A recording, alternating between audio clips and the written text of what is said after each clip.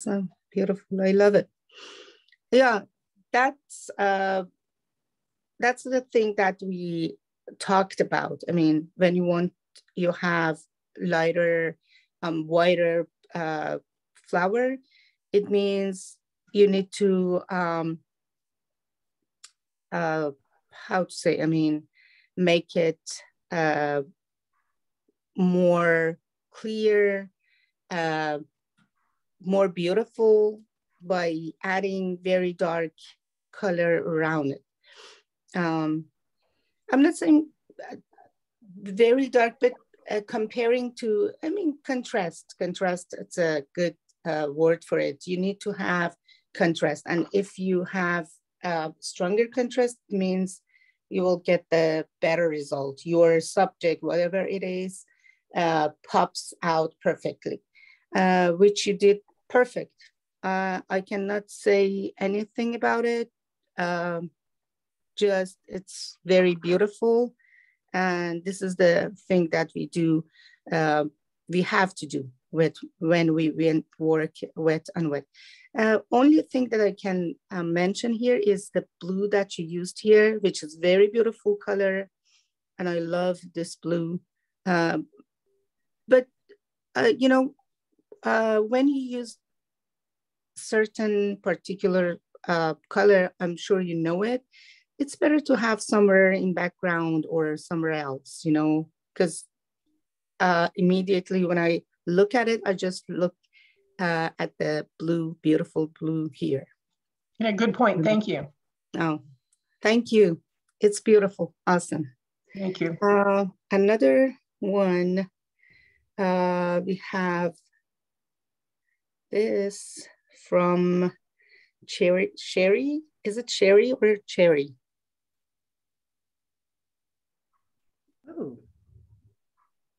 Oh, beautiful. Oh, what a vibrant, live colors. I love it. I believe she's not here. Let's talk about this one maybe later because we want her to know about. Hi. Oh, hello. Good morning. It's Sherry. Morning. Nothing fancy, Sherry. Oh, Sherry. Hi. How are you today? Actually, it's very beautiful. I love the colors that you used. Awesome, beautiful. And also, I really love this statement here. Beautiful, beautiful. How did you do that? I mean, did you make it remove the color, or how you did negative painting, or how? I used a drier brush and the center was dry. And then I picked orange and made it kind of orangey yellow and just did it by hand, deep, deep, deep. Oh, beautiful. Awesome. Huh. You did great. All right, I love it. So much. Thank you. Only thing that I can tell you is actually the colors are transparent enough.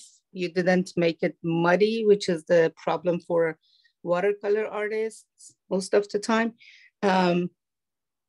But you did awesome, great. But only thing that I can tell you is if you want to have lines, it's better to have them try to have them in one direction, because when you do it like this, and then you go like this, it's a kind of makes it, how to say, distract the attention, you know, the attention that viewers want to have when they are looking at a great, awesome piece.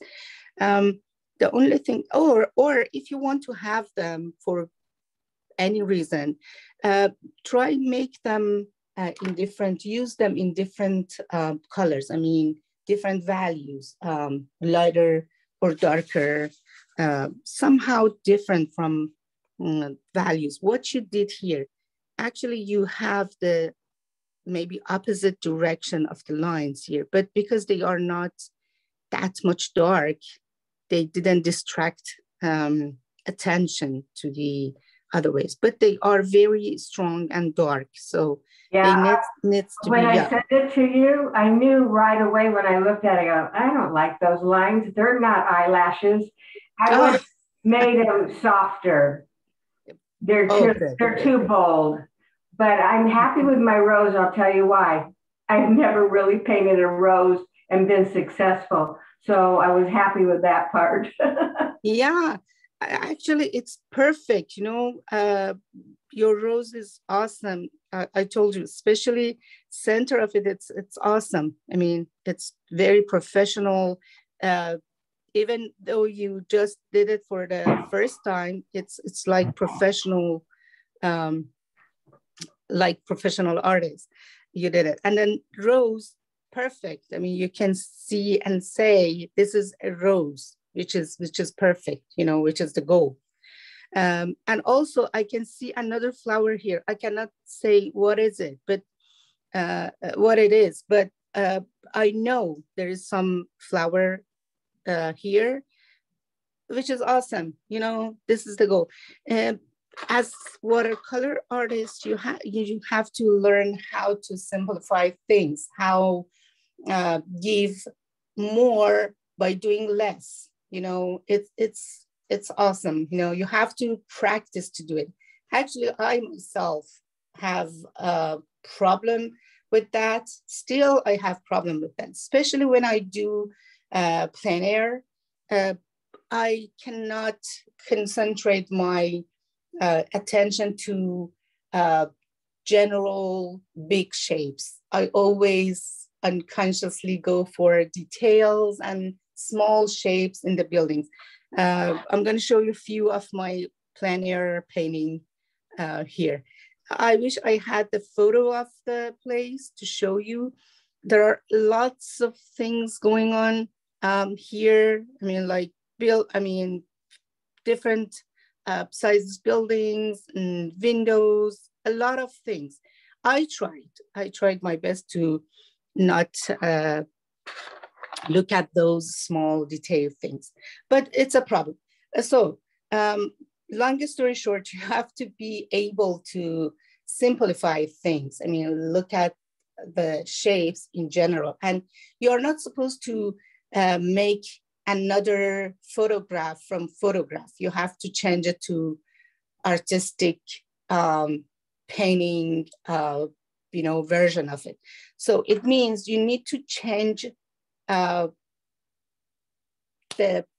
exact detailed shapes to something general and play with colors, create depth in your painting.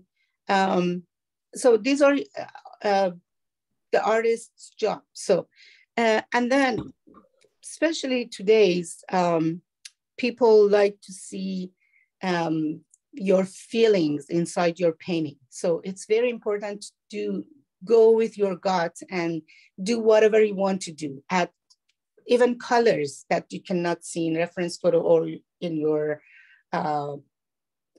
place that you are doing, and then you are painting out. So yeah, it's perfect. I love it. Lovely, lovely, lovely. Thank you. And you have, good things is you have the same color at the top and at the bottom, and you can see counterbalance in your colors that you used here. The only thing that I could tell you is what I told you. I mean, it's the thing that you noticed yourself. Okay, let's see what we have from Lorraine. Oh my God. Oh, so beautiful. I love it. I love this one more than mine. It's beautiful, Lorraine. Thank you. You want to say something about your beautiful flowers? I was getting a little bit discouraged for a while because I didn't stretch the paper first and it was buckling and the water was going everywhere. And I think you can see some water lines at the bottom there on the bottom right. Yeah. Yep. Yeah. but then all of a sudden the flower just started to come out. Oh yeah. And it was like such a happy surprise. But and then I tried to scrape away some of the paint to make the lines in the center. Mm-hmm. And with a credit card, and I think it was too wet, so it wasn't really working too well. But then I also did some negative shaping in there. Mm-hmm. Yeah. So Okay. I think some scraped away, maybe not in the best direction, but I had a little bit of success. But I think it was because it was still too wet to try scraping it. Do you think that's what it was? Actually, yes. You know, you have to practice to understand that, especially in your, I mean, it's different from person to person. You know, you have to realize when you want to add more water or more color. This is time to try some effects on try some tools on your painting. I mean, it depends on your paper as well, your pigment, I mean, the paint too. You know, these are very important factors. I mean, but it's different from person to person. And of course, the weather is very important. For example, in summer, I have to work faster because I have fan in my studio, like over here. So it gets dry very fast. You know, it depends on, you know, I'm different from person to person, but you did it perfect. You know, I don't see any mistake here, even different directions. No, it's wrong direction. These are good. I mean, the direction is perfect. These are, they should be go in this direction, which is very good. I mean, you did awesome.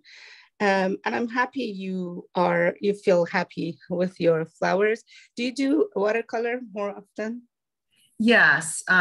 So for a couple of years I did, I took classes with somebody online that does realistic painting. Mm-hmm. And I'm tired of that. I don't really see the point anymore of copying a photograph exactly. And so I'm more interested now in this style. And I took some classes with you before, but watercolor is the only thing that I do. I haven't tried anything else. Oh yeah, you have to continue because I see potential. It's very, very beautiful. I told you I like yours better than mine. It's lovely, wet and wet, beautiful. Now, do you use hot press or cold press paper? Cold press, most of the time cold press. But actually, my preference is a rough. I like rough better because it has more texture, and when you just put a brush stroke on it, you can immediately you get the perfect shape from whatever you want to apply to your painting. But yeah, cold press. Okay. Not hot press. I tried hot press few times, especially they are good for landscape, especially for seas and very subtle, soft skies, you know, and maybe cloudy, a very beautiful, nice, cloudy, white, cloudy sky. They are good for those reasons, but most of the time, cold press. Yep. Okay, thank you. Beautiful, awesome. And let me tell you, there's no problem with this hard lines because sometimes it happens and it's not bad at all. The only thing that I can tell you is these two lines at the top, they are the same shape, same direction. It's kind of distract the attention. I'm not saying it's a big problem, but you know, the things that I'm telling you right now is just because comes to my mind, and then I think it's better to talk about them. It's not mistake or something like this. It's just my thoughts that maybe it helps you in ways, you know. Yeah, perfect, beautiful. I love it. Thank you. Okay, let's see what we have from Olga. Oh, Olga, you did two, both. Perfect. Yeah, beautiful, beautiful. And you can see we have white flower here and dark flower here, which was the goal, you know, we had to do this. Do you want to say something about your beautiful paintings, flowers, Olga? You have to unmute yourself. I think it's amateurish, and I'm still painting oils, the oil technique instead of watercolor technique, and so that's that. And I'm overdoing it. I don't leave it alone. I'm just saying, oh, this is wrong, this is wrong, this is wrong, and I keep working on it, and I'm overdoing it. See, I look at the top, too much green at the top. That should have gone light. Oh yeah. and probably right here, top left of that flowers is too dark. And I gave you an email asking, your black is very saturated and my black is transparent. Oh, this part, you mean? Yeah. What kind of black you used here? I mean, dark color. Oh, what is the color? Well, I don't remember because it's out of the tube. Oh, okay. Okay, it's fine. You know, let me say a few things about it. Actually, I can see you do oil because it's kind of oily. Oil technique, right? Solid. Exactly. Yeah, it's not watery enough. And let me tell you this. I mean, actually, wet and wet is my personal choice. You know, there are people out there, they do a wet and dry. You know, there's nothing wrong with your flowers because you can say, okay, this is the wet and dry technique, you know. But if you want to make it wet and wet, which we did, it means you need to have let's call them vanishing point. Vanishing point means even if you have one single flower, I'm going to show you, I have one over there. You need to have some part of your flower vanish to the background, you know. Yeah. They have to go, how to say, I mean, together, I mean, how to overlap each other somehow, you know, to give viewers the feeling of water inside your painting. Let me just show you a single flower that I did before.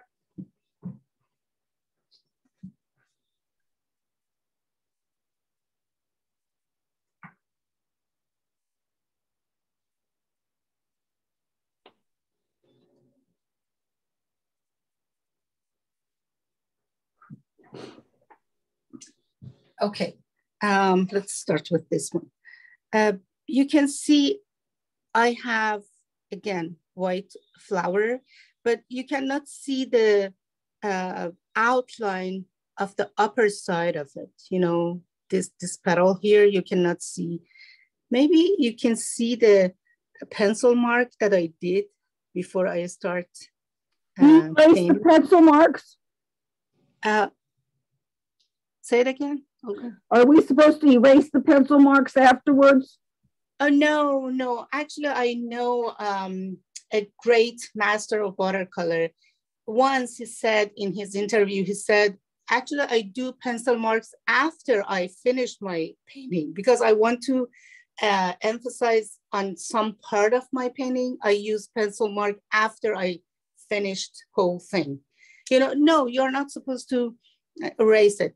I mean, again, it's different from person to person, but you know, you saw I just did my flowers without any pencil marks. But when I want to have certain shape, I do pencil first. I draw the outline of it, and then there is no anything wrong with having pencil mark on your painting. No, it's nothing. If you can erase them, yeah, why not? Just erase them. But if sometimes it's hard to get rid of them, you know, it's because it's covered by layers of the color and water, so it's very hard to remove them, which is okay. No, it doesn't matter at all. So what I was talking about is I have single flower here, but a part of the flower vanished to the background, and the other side of it, it's kind of dark, and also the background color goes inside the flower. Let me just show you another one. Okay, you can see the background completely is, I mean, I didn't do this one intentionally. It happened when I was, because it was too wet. When I applied the dark color for the background, it kind of went to the petal, which is very, I mean, I can call it happy accident because I love it. I love this part of my flower. I tried to make it another one like this, but I couldn't get this perfect, beautiful shadow at the bottom. You know, when you are doing wet on wet, it means some part of your flowers needs to be washed out into the background. It's not too late, Olga. You can just grab the brush with a clean water, just go straight towards the background. But remember, if you go forth and back, it means you are grabbing the color of the background into your petals. If you like to have the color over there, okay, do it. But if you don't want to ruin your whiteness that you have here, just go one direction, you know, and then wash the brush again, one direction. Wash it and then one direction. Actually, it happened here. See, you cannot see any border between your this petal with background. It happened here, which is very beautiful. You can see. I think the biggest problem with mine is I overwork it. You know, because you do oil, you have to overdo oil. I know, because I had several experience in doing oil. You have to add layers and layers and layers in oil. Even you have to put it for, I don't know, the next day, then go back to add another layer to it. I know. You know, it's a kind of habit, but you have to get used to doing wet, especially wet on wet.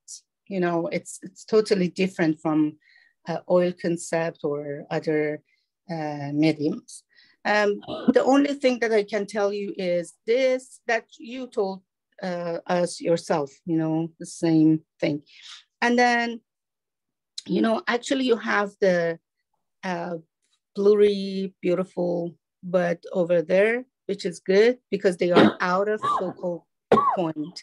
And also if you didn't go back to add those lines again, it was good too, because again, it's out of focal point. Focal point is this flower over here. And then of course, you know, you have to wash them out. Sometimes you have to use a spray bottle to spray the color in one direction. I mean, towards the bottom downwards, or I mean, spread it out. Yep. Other than that, I can tell you it's perfect because you can see the folding shape of the flower, and yeah, there are lots of good thing about your painting. But considering wet on wet, yes, as you said, you have to not overdo it. I mean, once I remember an artist said, I mean, actually he said, it's not true, but I say this to my students to keep them away from overdoing. I tell them that there is some layer, I mean, how to say, I mean, it's secret layer on the surface of paper. You are not supposed to do overdo it, go over things 3 times, because you are ruining that secret layer of the paper, so it may ruin your painting forever. But it was a made up story, you know, it wasn't real. He said, I just tell my students this because I want them to keep them away from overdoing things. I told them, okay, not more than 3 times. You need to just do your painting with 2 times strokes. You know, you have to just add 2 times. Yeah, as you said, but it takes time, but it's beautiful. I love it. Okay, Tana. Oh, beautiful, beautiful. Yeah. Did you do it again, Tana? Or is it the same that you? I might have touched it up a little bit. Oh, okay, okay. Beautiful, awesome. I love it. I love the way that you did it. Especially, I really love the edges that you made on your flower. They are different from each other and they are perfect. Again, maybe this color that you used here, it's better to have, actually you have a few of it in these places too, but this is a strong color. Maybe you need to have in background a little bit of it too. That's it. Other than that, perfect, awesome, beautiful. Okay. Thank you. Yeah, lovely. Oh, thank you guys. I'm so impressed and I believe we are done. Okay. Beautiful, beautiful. I love all the paintings that you sent me. Okay, let's talk about landscape, which is the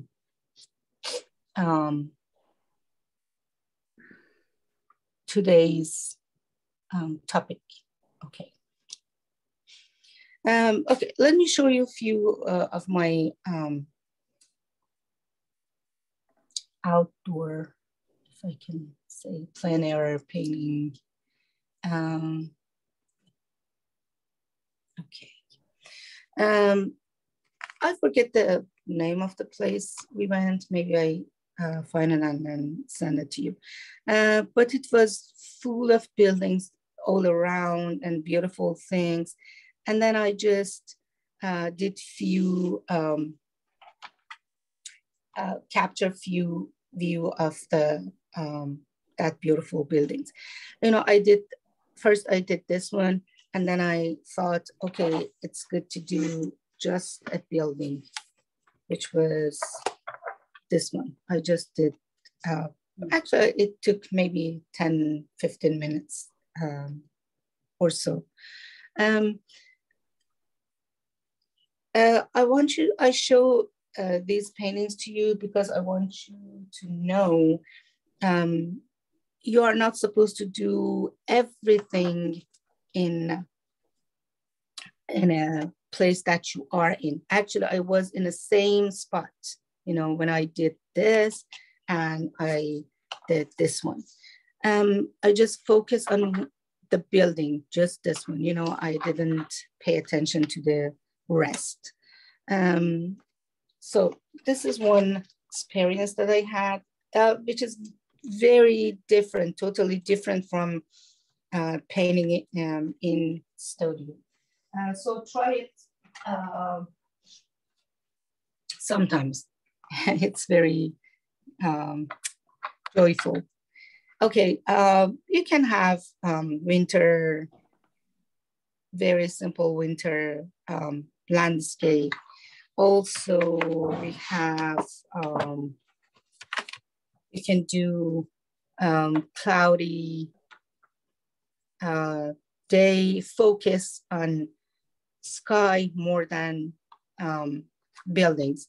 In this one, we decided, actually we had a photograph, it was building and sky. And we picked sky as a focal point. That's why we put small portion of the paper for buildings and trees, and most of the paper is about clouds and sky. For this one, we focus on building.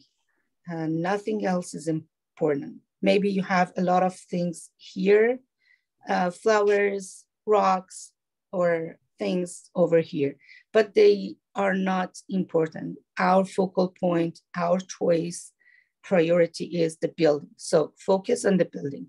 And remember, when you want to do buildings, you need to make them very, how to say, instructive. I mean, they have to be very, I mean, feel free to use ruler, even ruler, because they have to be in perfect shape. You know, if they are in your focal point, of course. When they are not, so a few suggestions would be enough, but still you need to have the very straight, instructive lines and touches, even touches. I guess, oh, okay. Another thing with dark clouds, not always white clouds.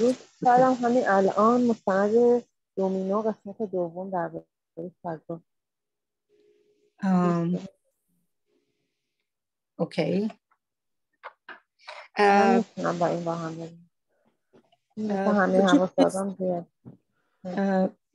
Fatima Jan, I think you have to mute yourself.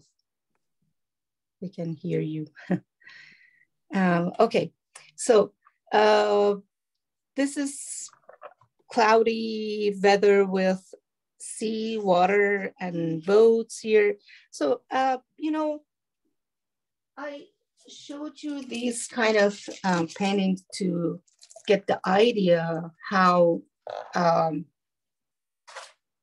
big is the subject. You know, landscape is not just about trees, it's about everything, even figures, cars, you know, it's a kind of another world. But we cover few things today. We cannot talk about whole things, but we cover the general basics, ideas about landscape. And then we try one or two to get the perfect ideas for doing our personal things. I mean, it could be a rock and a wavy sea. That's it. And a few birds over there. And Malibu Beach, I did it and I ruined my paper somehow. Told you, you can use figures. Actually, they were not any, I mean, these people there, I just add them later. Or this dog, I just add them later. What do you do about that blemish? About what? About this blemish in the paper. Paper? Oh, damaged the paper? Yeah, what are you going to do with that? Oh, okay. You know, it was, sometimes I put my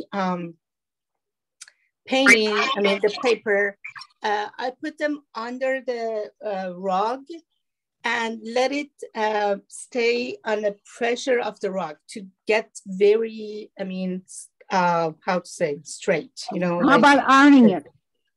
Oh, yes. Sometimes I iron them. And then again, I put them under the rug. And I wear high heels and walk over it. So it's a just place of those, the shoes that I wore that day, you know. I just walk over it without knowing it. And then later I found out that, oh my God, I ruined my painting by doing that. Yeah, so sad. I tried to fix it, but I believe I cannot do it. Okay, another painting, cloudy weather, sea. We talk about water today as well. And I did this one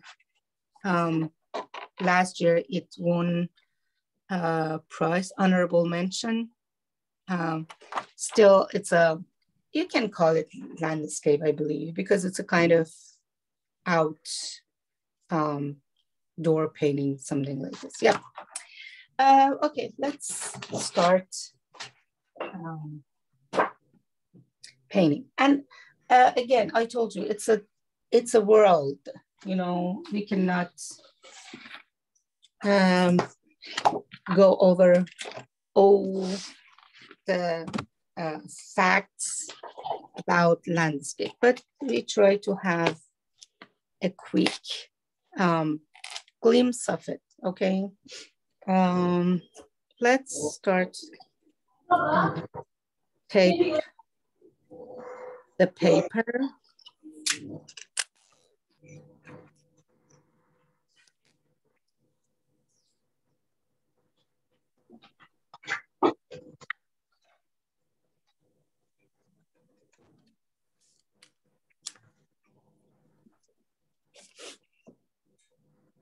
I want to make sure that I have the perfect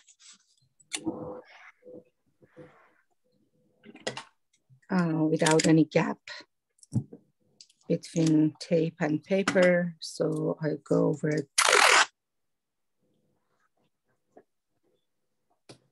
by a paper towel.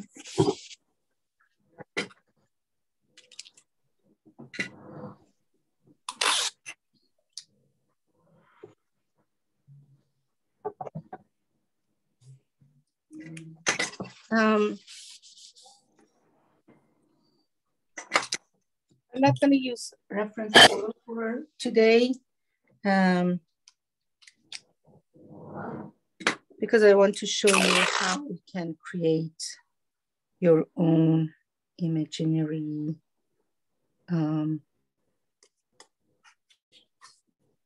landscape.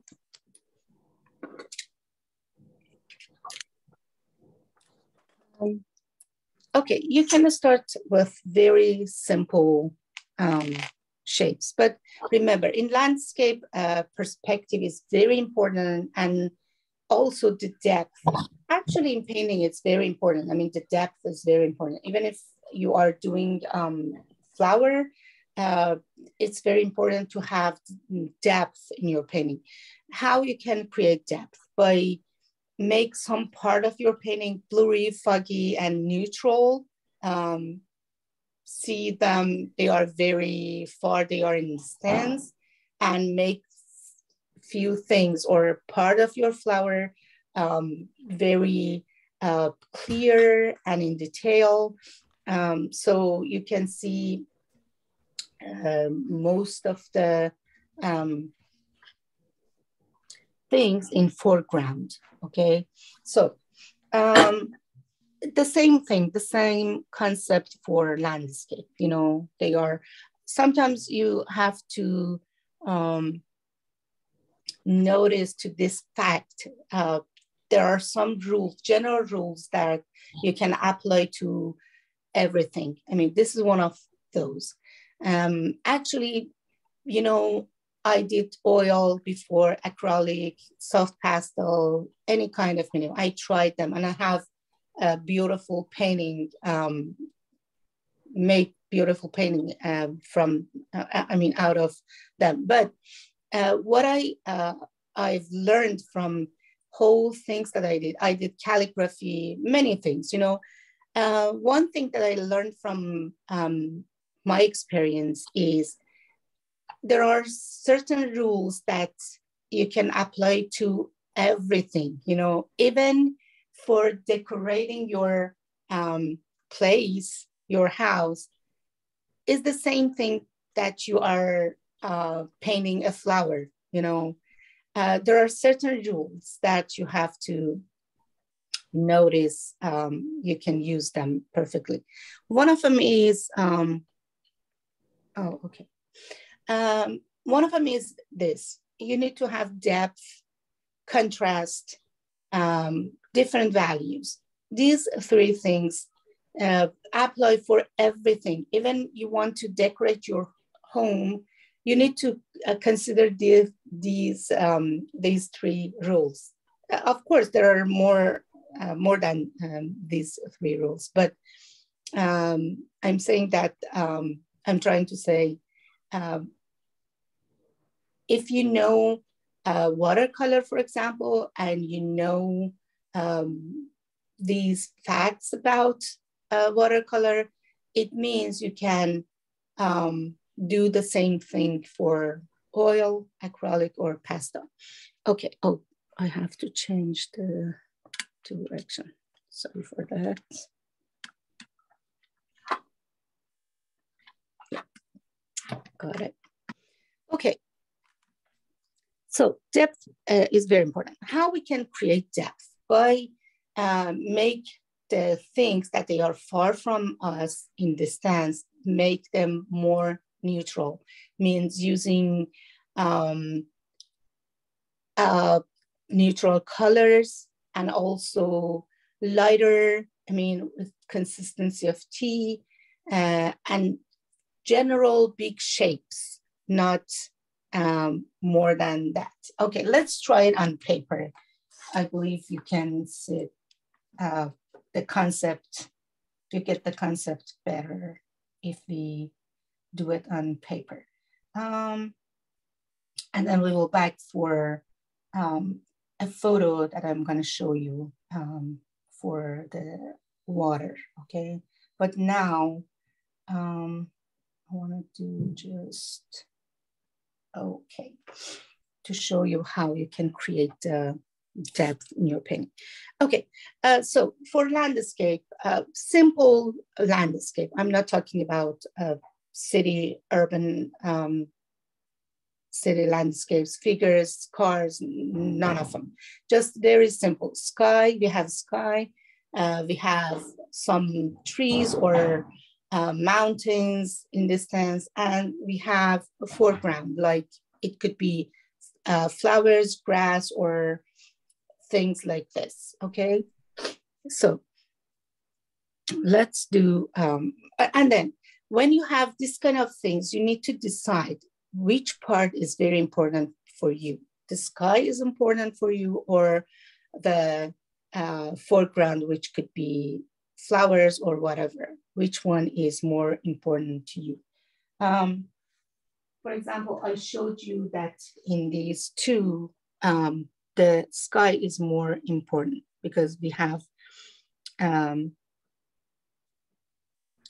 we put smaller space for foreground and bigger space for the sky. The same thing. And also it creates more depth because they are in the in distance. Let's start with having maybe the same portion. Let's say the same portion, but you can have different things. I mean, because this is imaginary, we don't have any reference photo for this one.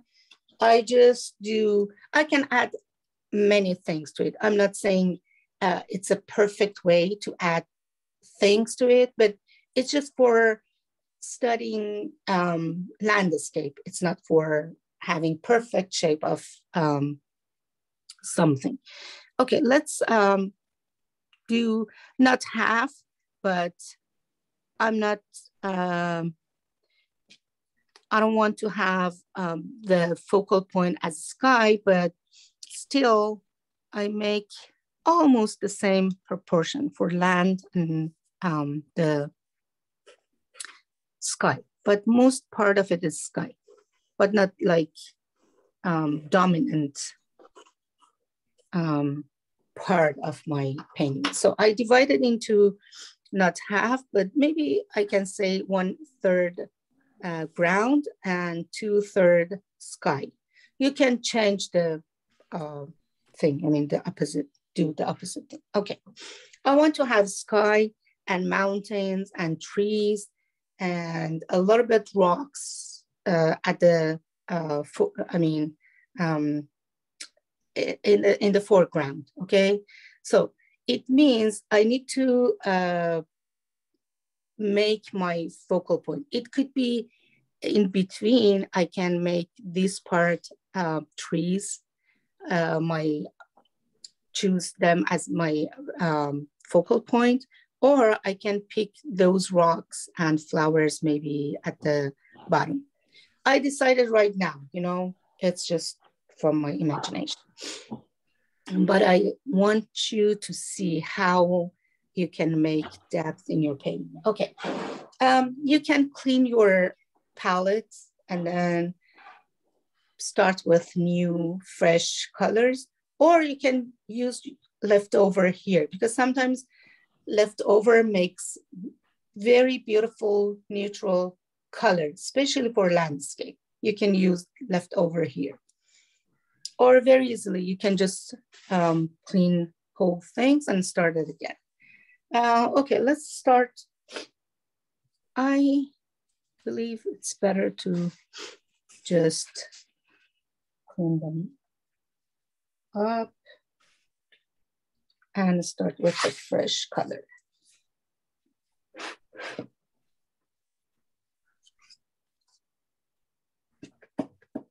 Sometimes I feel guilty when I'm cleaning my palette, because I think, okay, I had beautiful mixing colors here. Oh.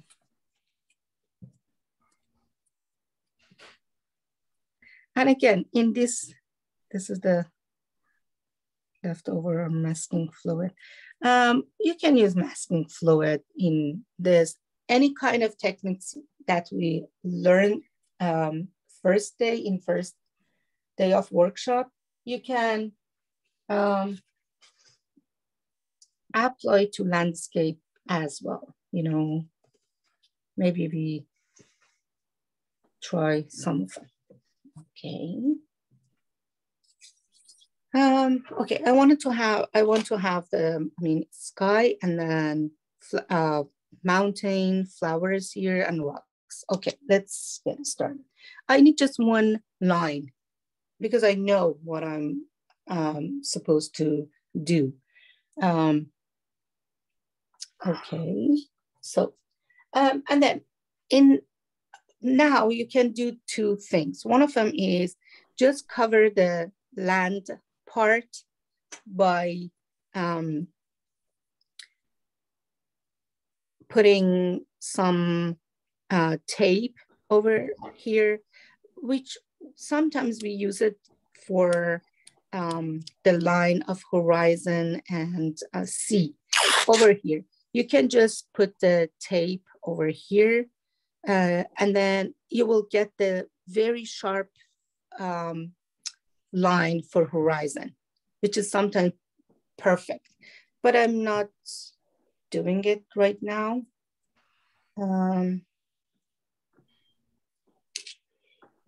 Okay, I put it in with my paper to use gravity force, and then double check the tape. I don't want to have gap between the tape and the paper. Okay, so I wet it, and then I told you, you can just cover the horizon line, or you can just wet this part, sky first, and then wet the land part. Or you can do both at the same time, you know. they are valid technique for doing landscape. You can do these three that I told you. I mean, but I try to wet the paper, whole paper, because I can cover whole things. Maybe I want to have the same color at the bottom. And also because the size of the paper is small, I can cover whole things.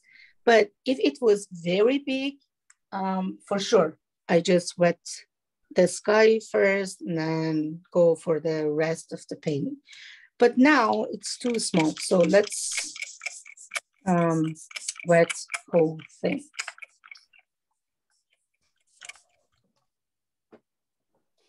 And the size of the brush that I'm gonna use for this is number 12 or 10.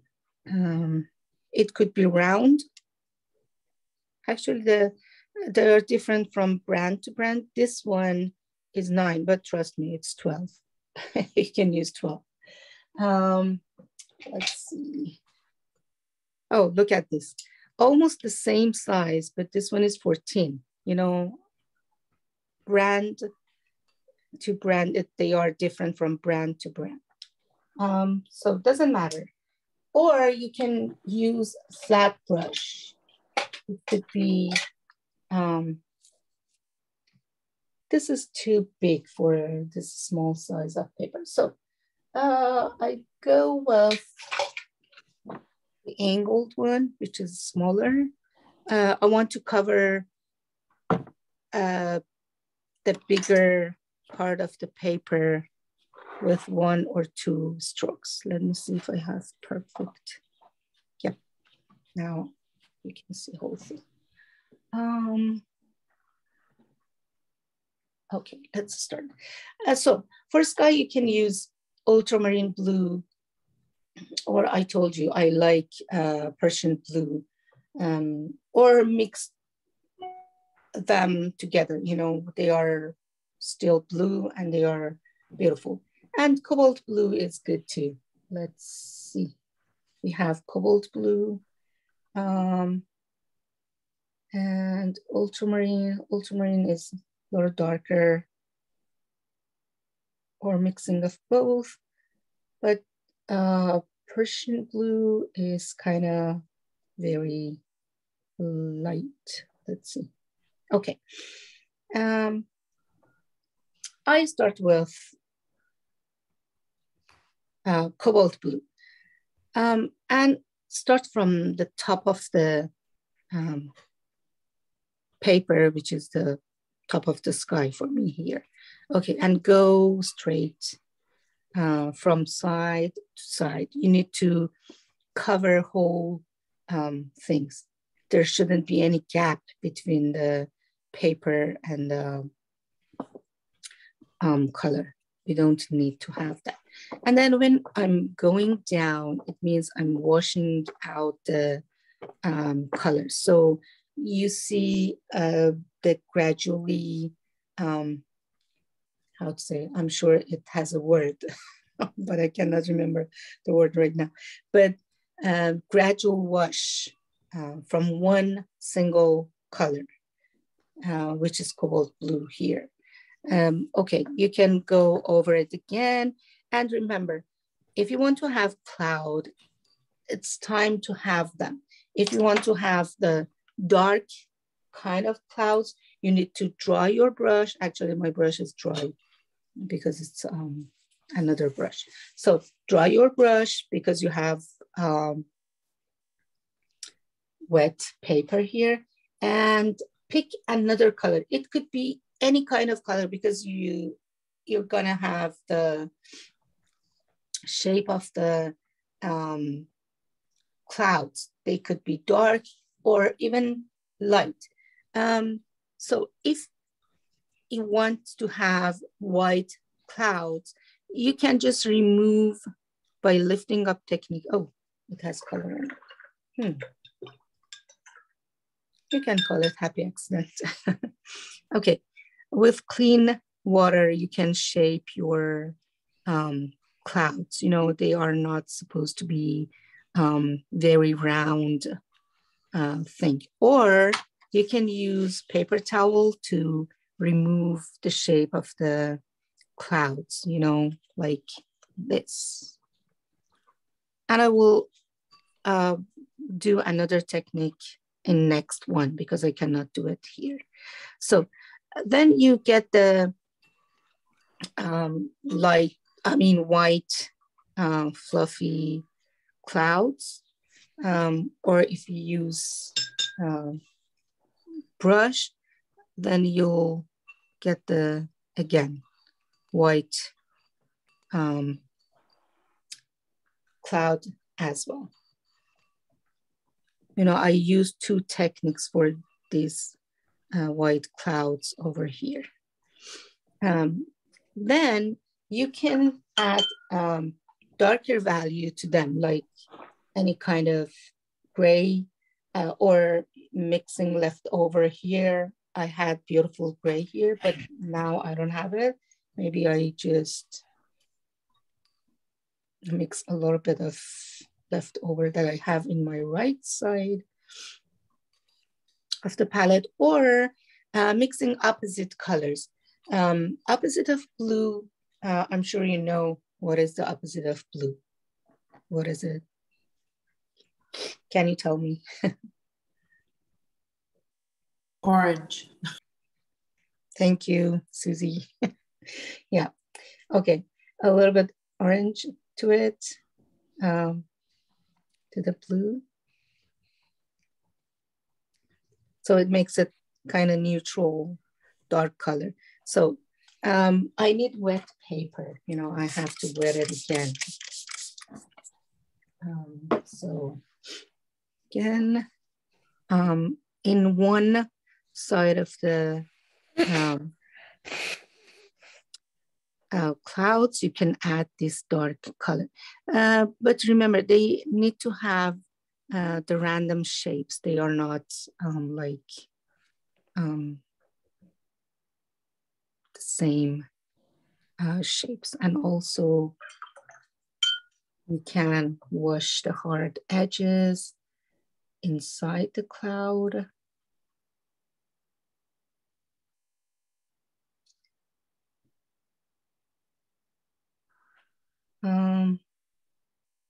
And if you want to have dark clouds all around, actually you can add more dark to it, you know.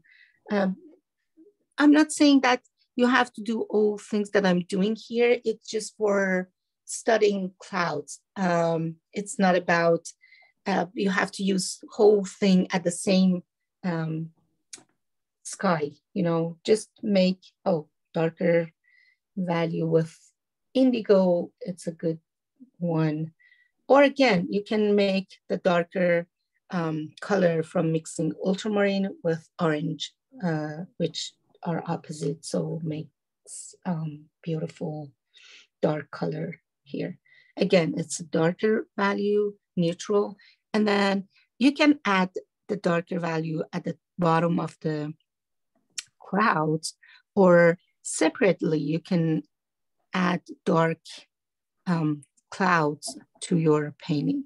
But as you see, I'm using clouds with big body in the center. And when I extend the cloud in both sides, I just make it smaller and smaller, and then dots. You can use dots as well. You know, maybe it's not a beautiful sky because it has dark clouds and light clouds, which is not normal. But, you know, it's just for studying clouds. Okay, let's just wash the edges.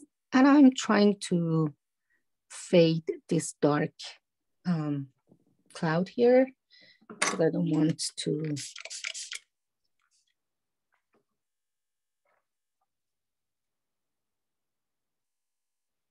have this much dark over here.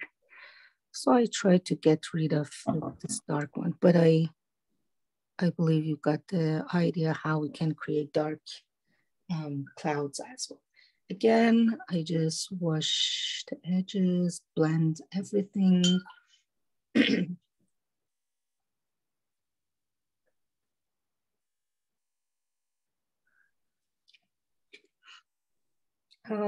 That's it.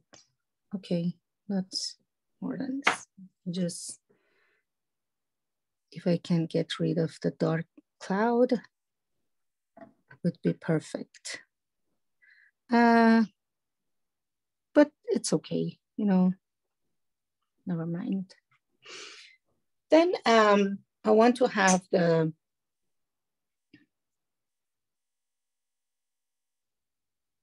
mountain in distance. It means I need to add them when the paper is wet. Okay, how can I do it?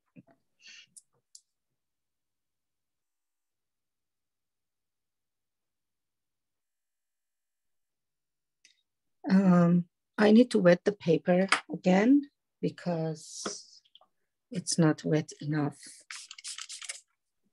Still wet, but not wet enough. Okay, mountain instance. The same color that I made for dark clouds, which is mixing, for me, indigo plus burnt sienna or burnt umber. You can make,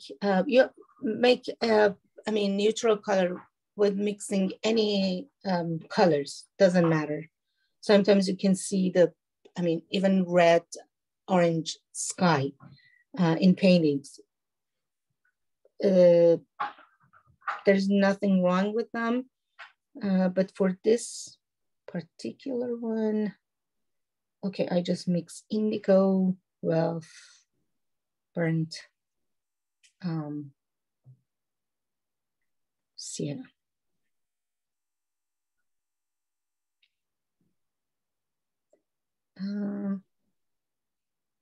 Okay, I guess it's dark enough. And because the paper is wet, so I need to dry my brush perfectly, you know. So let me tilt paper to have the same amount of water that I have here. It's a kind of puddle here. So, okay, mountain in distance. I go with the shape of them with a very dark color that I made. Oh, it's not dark enough. Yeah, another mixture. Okay. And the shape of the mountain in distance. Because the paper is wet,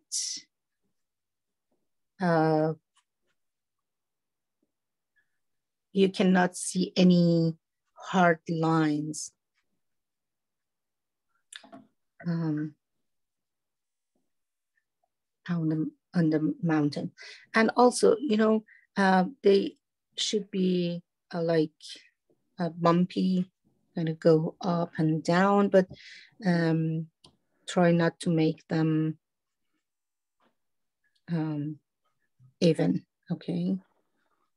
So again, go out of the paper, like go over the tape. Because at the end, we want to have one whole shape of it. Okay, now I want to have trees, and I showed you before, you can create trees by having, let me just go towards the horizon to make sure that we have whole mountain at the background.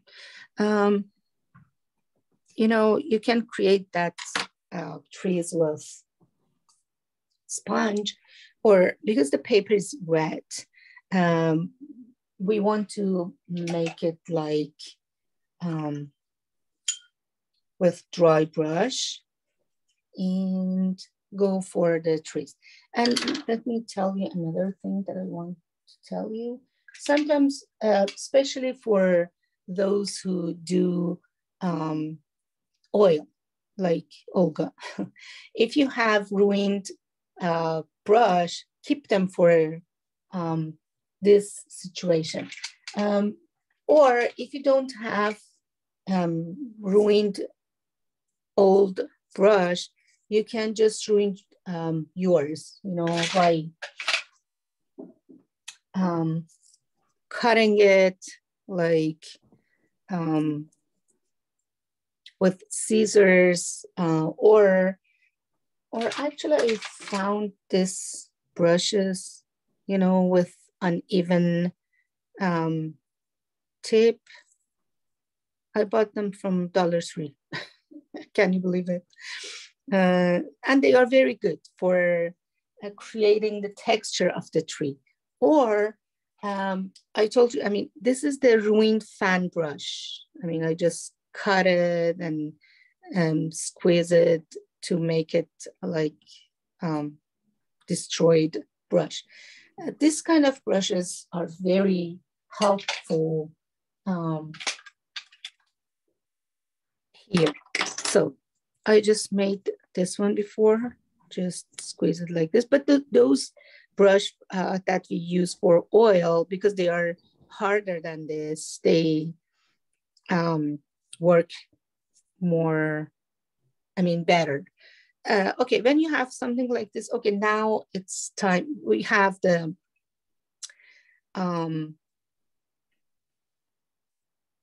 wet paper. So it's okay to just put the color like this. Because if you do use this kind of brush, it means you are creating leaves as well at the same time, you know. It's not just, let's say, they are not just trees, the whole shape of trees. They could be like leaves, small little leaves all around. Of course, you need to fade them out at the bottom, because we are not supposed to have whole leaves on trees. It could be bush in the foreground, or any kind of green greens that you want to have in your painting. And I just add a little dark brown to it to have variety in the green that I have here. Okay, trees again, different shapes. And I try to have those trunks. You know, remember we talked about lines and dots. Here I'm using dots and lines too much, and I'm trying to have different uneven shapes for those trees in the stems. Maybe sometimes it's good to have lighter green. You can have lighter green. It's too wet. But it's better to use darker values, because again, they are in distance, and it depends on how far they are from you or your foreground. They getting more, I mean, neutral and darker, you know. That's it. It's a kind of Bob Ross painting. Okay. You know, feel free go back to make some part of it darker, lighter, or I told you, you can use the techniques that we learned, just make light lines by scratching some part of it, I mean, in different directions, or adding darker lines to it, but not too much, not too much details on that part because they are far from us. They are in distance. So we don't need to make them like very in details. But I wanted to show you how you can use ruined brush. Even you can use ruined brush for close trees, I mean, foreground trees, because it creates like leaves all around, so it's very helpful. Okay, the rest is a ground and rocks.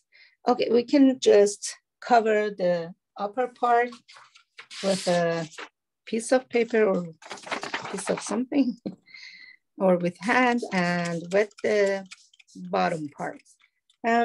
Okay. For the ground, I want to use the actually the same color at the same time because it's ground. So it's mostly should be in earthy color, which could be yellow ochre, burnt sienna, burnt umber, this kind of stuff. But remember, in any kind of painting, you need to circulate colors. So it's good to have a touch of blue here, but I put a gap between the land and the trees.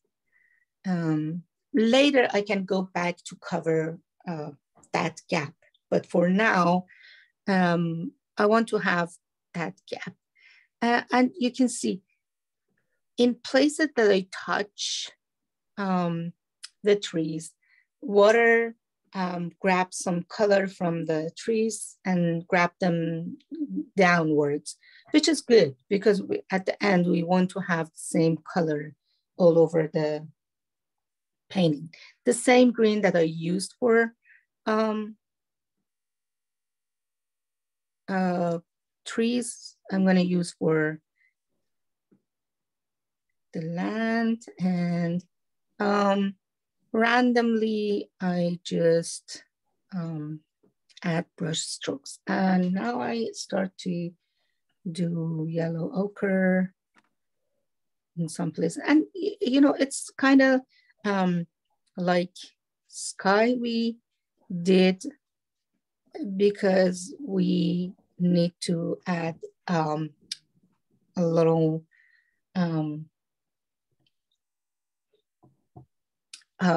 bumpy, how to say, texture to our land, so I go to over it and put some darker value to it, but randomly, we don't have any reference photos, so squint your eyes and see what you want to add to them. And then when I'm getting closer to foreground, I make my strokes bigger and use darker values. Actually, we want to have the rocks over here. Okay, let's make rocks here. I use fat brush for adding rocks. Because the shapes are very important. I want to have a rock here. Okay, I go for the shape of it. And you can see I just wash the edge of it. I'm gonna explain it to you later, okay? So, because it's rock, so it has a very hard texture. This is the first color that I applied here. The second one should be stronger, with more consistency and darker. And because they are in foreground, they need to be darker, even darker. So I'm using sepia for them. And I make mix it with indigo, because I used indigo at the upper part, this part, so it's okay to use it here again. But mix it with a little sepia. So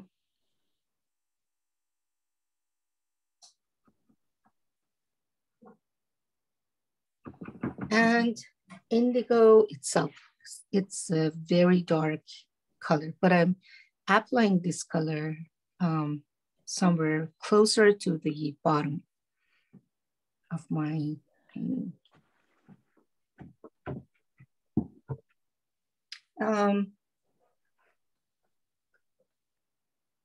Okay, so when I have this much dark color at the bottom, it means I can create texture on them by adding salt, maybe by spattering even white, Chinese white.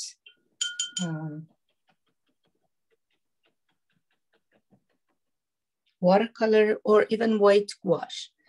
Again, I'm gonna cover the rest and then spatter few things. I mean, Chinese white droplets over my rocks. You know, they create the texture.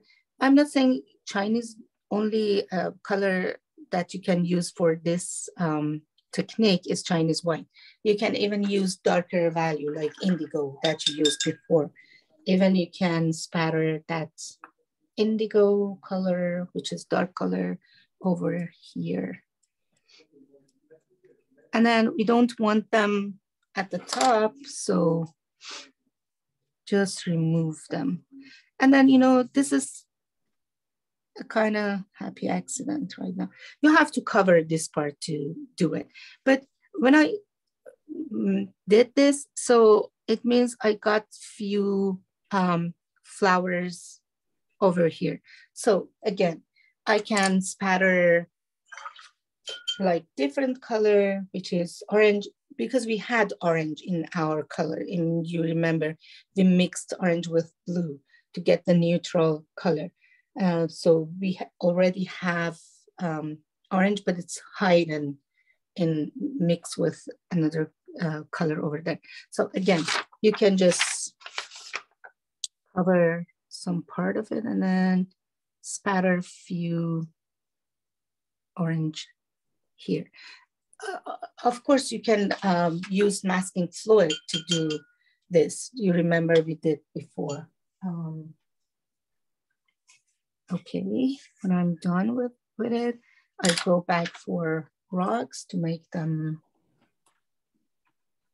more structured.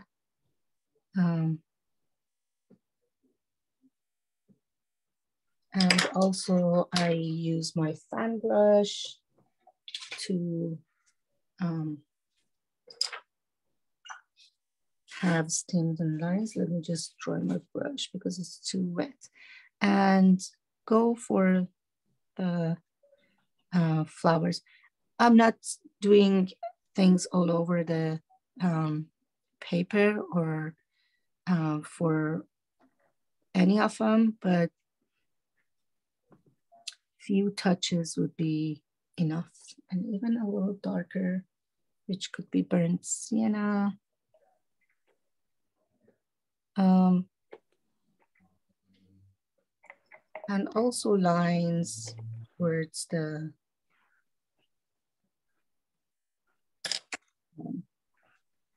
and fan brush to create the grassy lines over here. They could be in different directions, even opposite directions, but I don't make them very dark.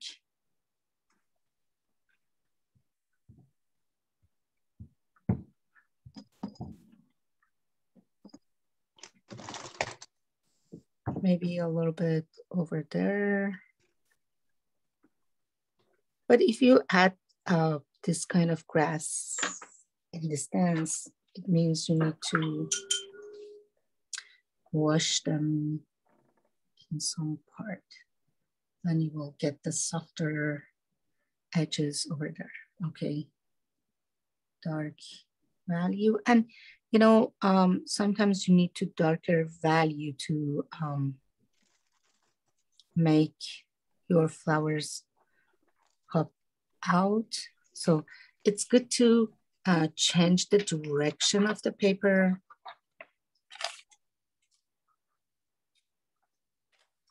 Okay, and then with negative painting,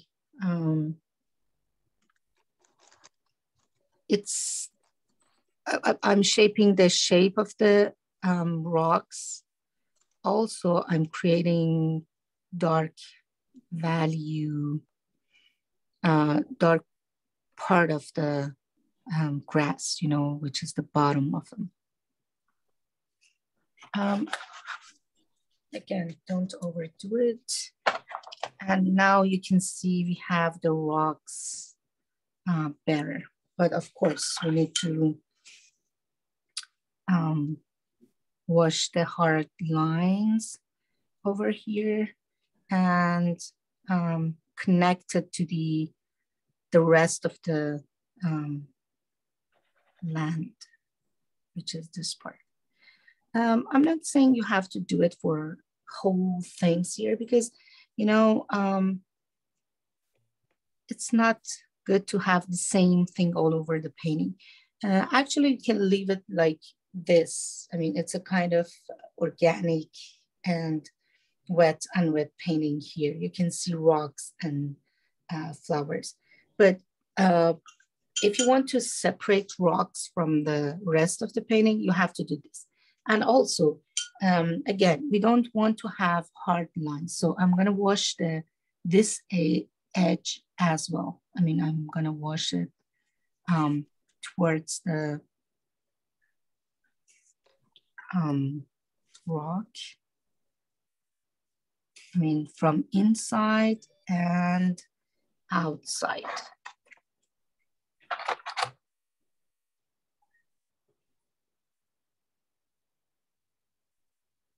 And again, maybe I have another hard lines here, so wash them out.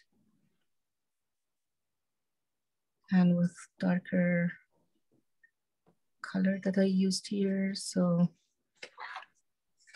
I make those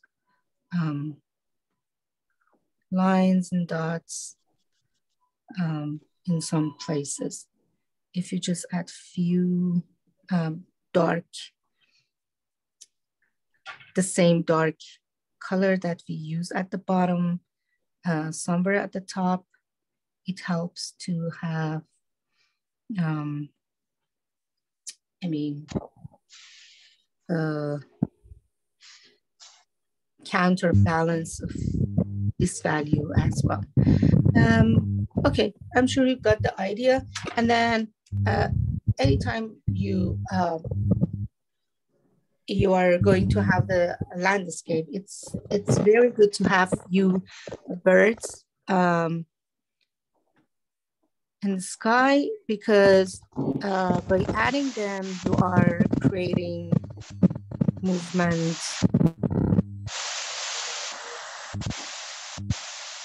in your painting, okay?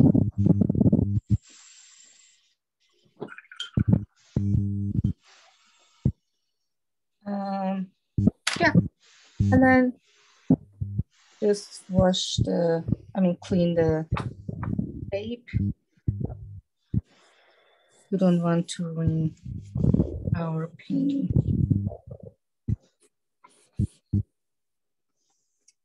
Of course, we remove the tape later, but for now,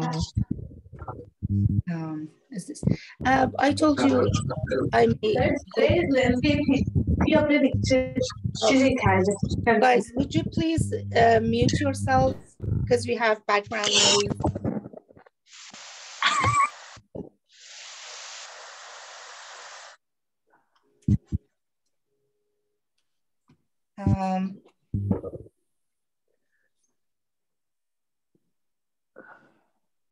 Okay. Let's see. I don't know, I can mute everyone or not. I'm not, I don't know. But please mute yourself because we have background noise.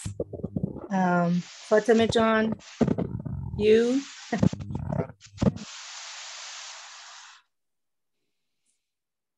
Thank you.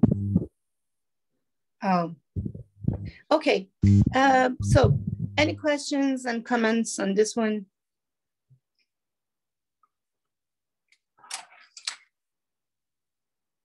Most of the time, you're not supposed to do whole things in one painting. You don't need them, you know, because it's kind of overdoing, like you are muting some part of your painting.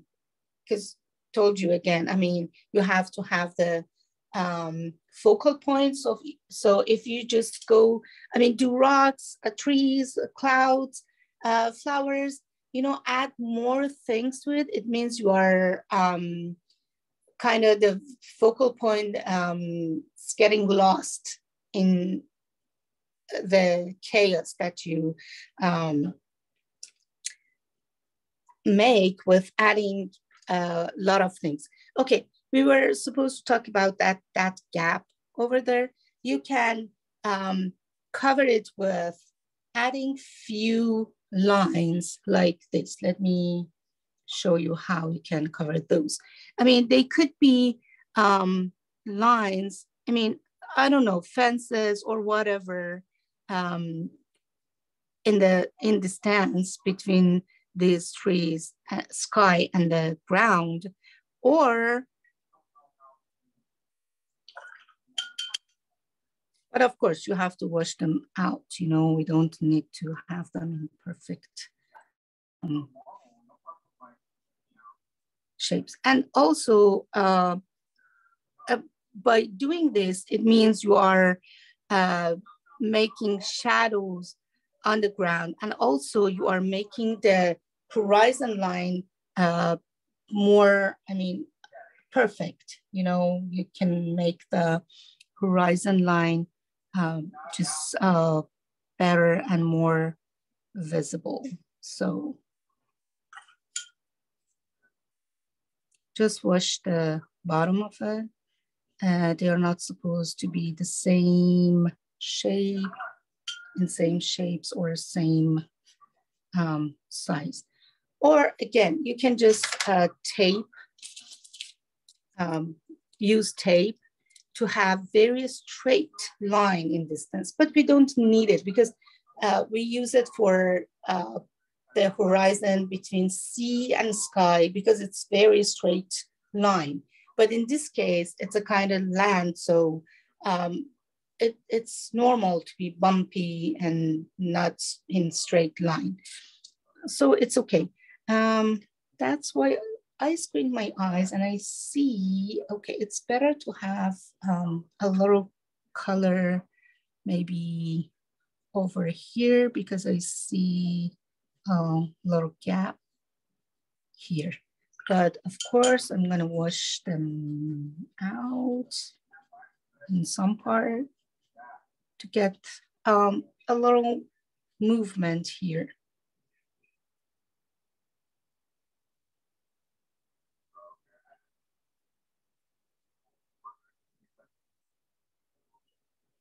And also, because if you have the rock shapes in foreground, it's better to have them a little bit in background too. But of course, we need to have them more neutral, not very sharp and light, and smaller, of course, because they are in distance.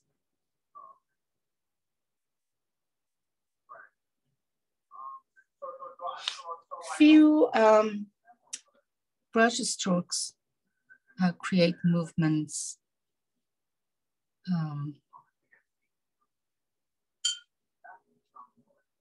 on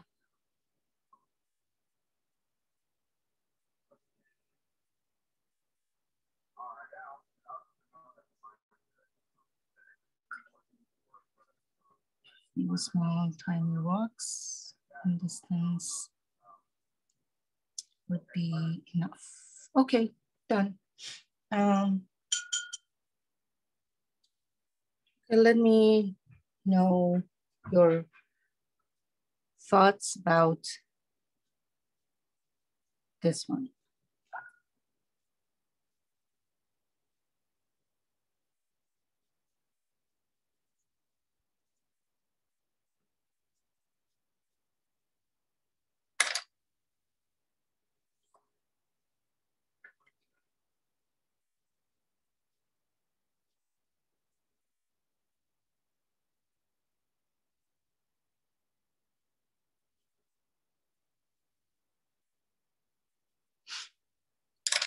Okay. Yeah. Unmute yourself and give your thoughts or comments or questions.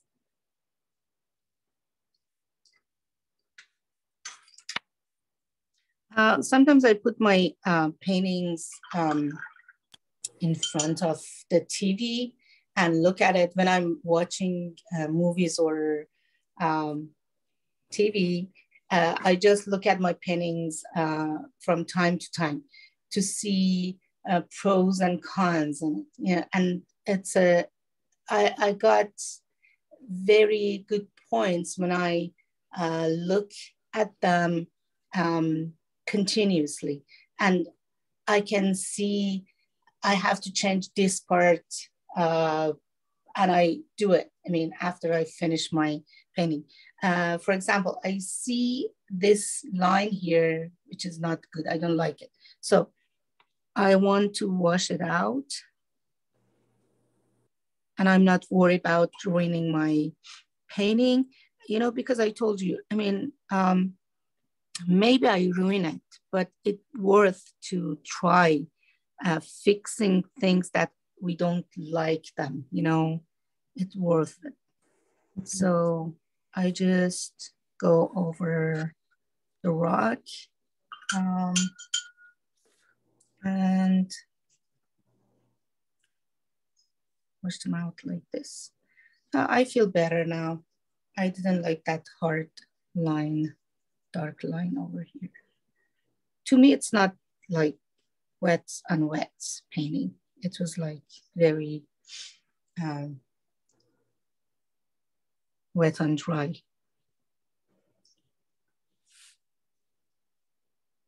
Okay, yep.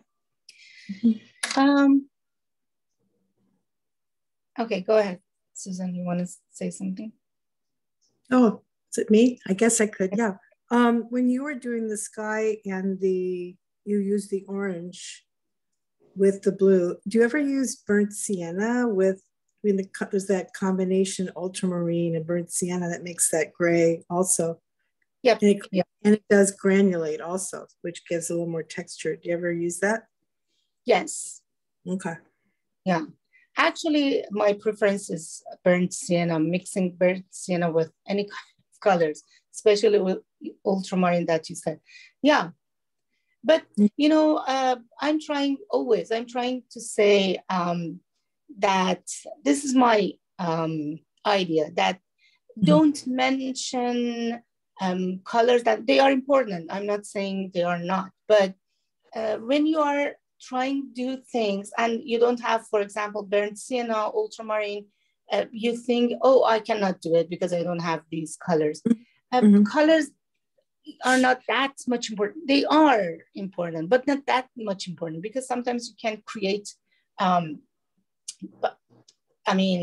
cloudy sky out of, I don't know, even green, it could be abstract and thing. But yeah, you said, burnt sienna, ultramarine, it's perfect combination of those colors especially for landscape and sky. Yeah, I agree. Okay.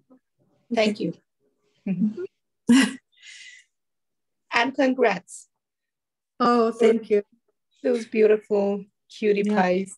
Yeah, I'm watching you paint, so it's helping me get through. Oh, good, good. We can't, because with COVID, we can't go see them yet. So I know, I yeah. know. And I'm happy I made your time. Thank you. Make it easier for you. It did very much. Thank you. Oh, you're welcome. Thank you. Okay. Any other comments or thoughts on this one? If there's no questions, let's have maybe 10, 15 minutes. You can try this or part of it, this one. I'm not saying you have to do all things. Just do rocks, just do clouds, whatever you want, or trees, even trees, try trees in this 15 minutes, or have coffee or something, enjoy your time. And then we will talk about skies and see if we have enough time, we can talk about buildings as well a little bit, okay? So see you after 15 minutes. See you. But if you have any questions, you can ask me because I'm walking around here. I'm doing stuff here. Okay, I can hear you. Okay, thank you guys. Let's see what we have.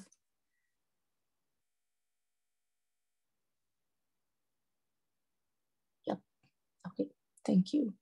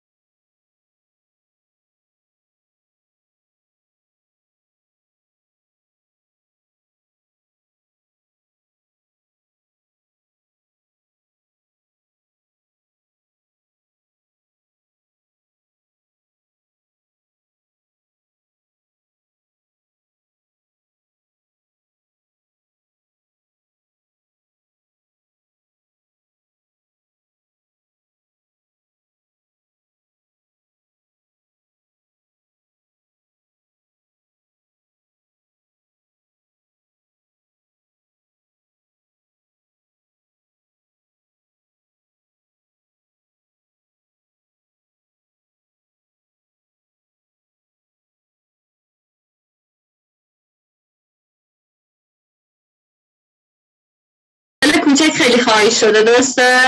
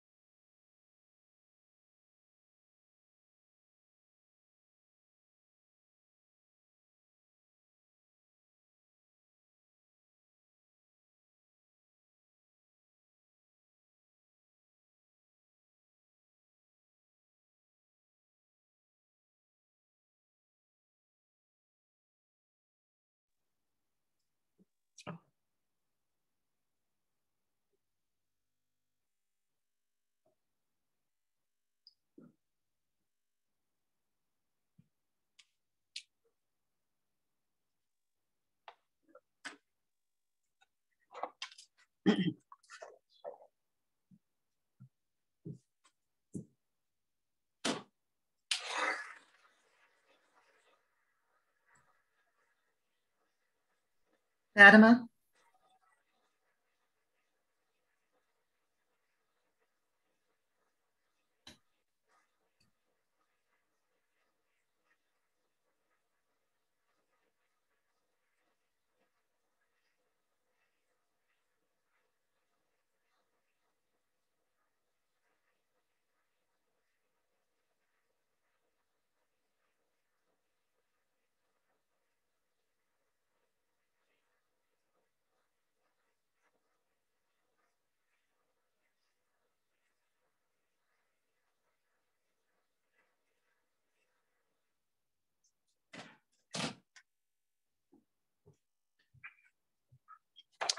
Okay, let's go back to work.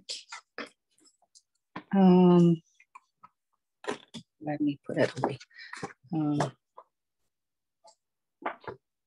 Fatima? Yes, Lorraine? Sometimes I notice that if I take a picture of my work, then all of a sudden things stand out to me as needing something else, or so I think that I do put my paintings in the room and keep looking at them for a while, but I find taking a picture really helps too. Yeah, it's true. Yeah, I agree. It's true. You know, you have to somehow, how to say, look at it and then frame it somehow to see, to get more focused on the details that's happening in your painting. Taking photo, it's awesome, yeah.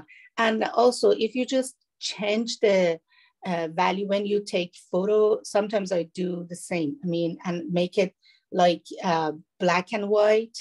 You have some in edit photos, you have some, I don't know, a key or something that make your painting black and white. Then you will get the contrast better as well, you know.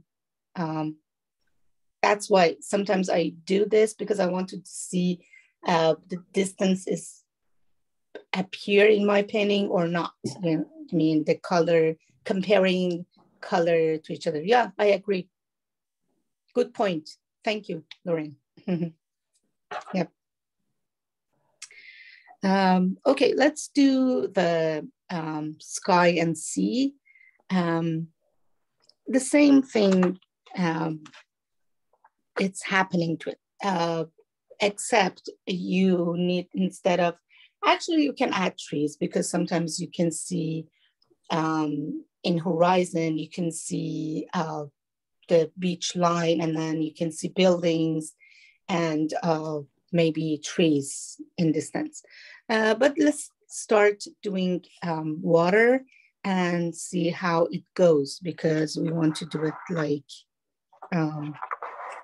without any reference photo. You know, we can do photos, but I told you, I mean, it's a different story, because you have to know how you can simplify the photo. Maybe we will have another workshop about doing simplifying, how we can simplify photos. And also we can have another workshop maybe on just colors, because it's a kind of complicated, beautiful story about colors. And also I want you to know about the water soluble pencils. But I don't like it, but for fun, you can just do it. If you, let me show how we can use them.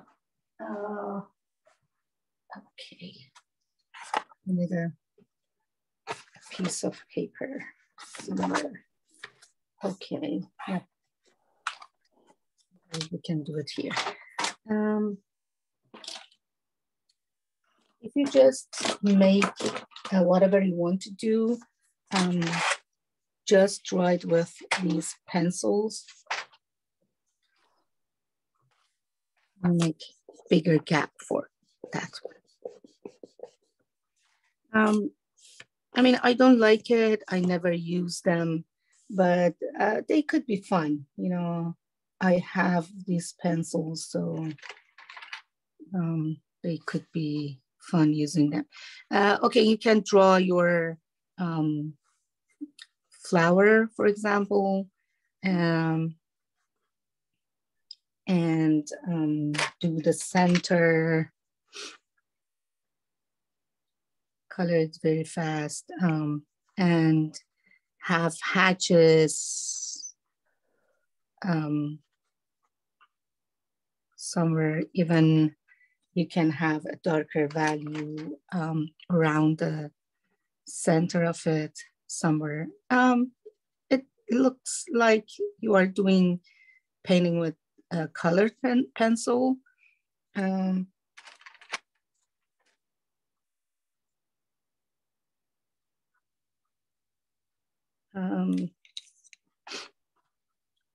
Create the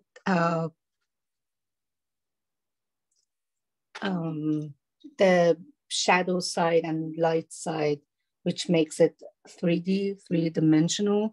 The same thing you have to do on your, whatever your, you want to have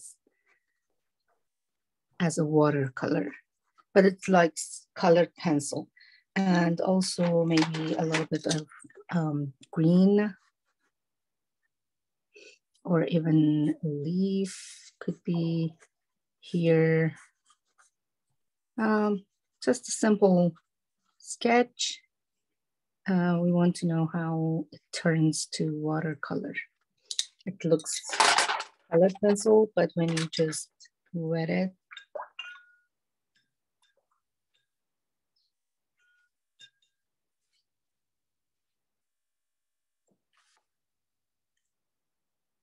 you will get the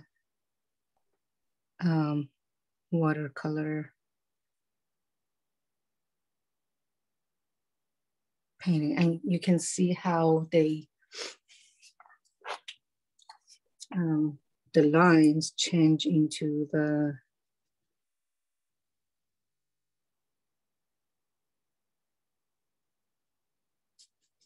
watercolor. You know, these pencils are good when you want to have, instead of pencil, using pencil for drawing, sketching things, you can use these pencils. Then you'll be sure that you won't have the pencil marks on your painting, because they water soluble, so you can easily just with adding water to them, you can just make them vanish. So because I had these pencils, I wanted to share with you. So I can say it's fun sometimes playing with them. Okay.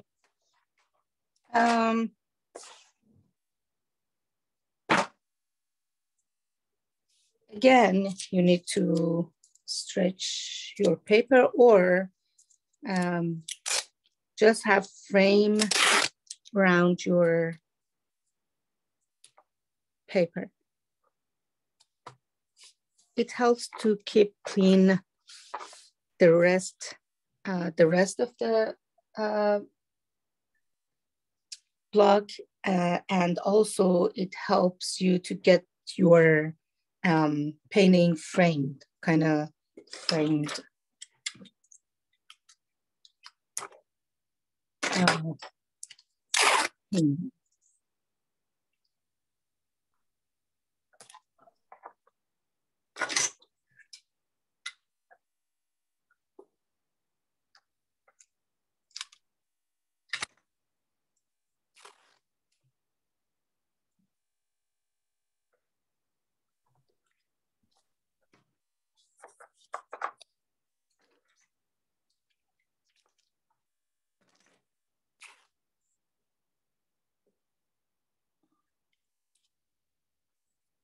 I told you before, every Saturday we have class on Zoom from 10:30 to 12:30 in Pacific time, of course.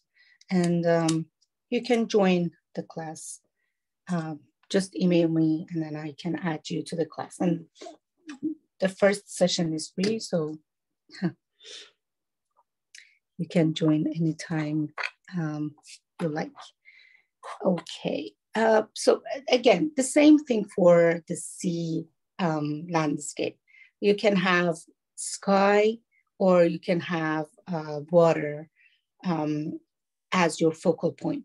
But again, because I want to show you how you can do both, so I divided not in half, but 1/3. You can even have more sky or more water. It depends on your preference. Yep. Okay, let's get started. In this one, I try to have not the same size, but again, 1/3 sea and 2/3 sky, because I want to show you how you can have different colors in your sky as well. So let's start with wetting paper. In this case, because we have the straight line for the horizon, so you can use the tape here. I'm going to show you how you can use it, okay? But let's start with the first wash, and for second wash, I'm going to use tape to show you how you can have the straight fine line. It's not, you know, it's not must to do it to have this tape, but you know, it's a kind of helping tool, you know. Just a second, I'm gonna change the dirty water.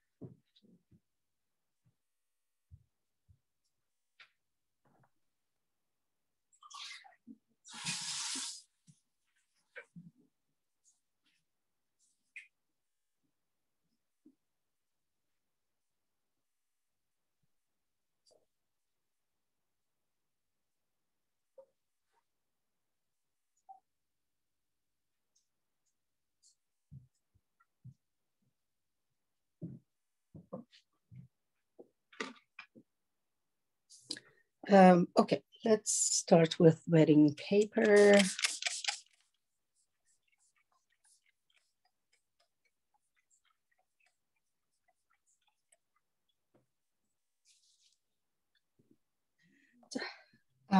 Now for this one, I'm gonna use different colors. I start with yellow, ochre, and add a lot of pink to it. And you know, for this kind of sky, you can mix your colors with white, Chinese white. It makes it a little dull, so and neutral, and it's very good for this kind of skies. But I have pink, you know, I have what is it, flesh tint, which is beautiful pink here, and also okay, but now I can mix my yellow ochre with a little Chinese white. So it makes it a little, I mean, more neutral. Or you can use yellow ochre without mixing with white, Chinese white. Okay, let's start with sky. But of course, whatever I have in sky, it's in water too. I mean, I don't know. I've never heard sky is a reflection of the water or vice versa when it's cloudy and over the sea. But whatever it is, we have to do use the same color that we use for sky. We have to use the same color for the water as well. Okay, let's start from the horizon. And of course, I can go both ways, you know, in water and in sky. Gradual wash towards the top and gradual wash towards the bottom.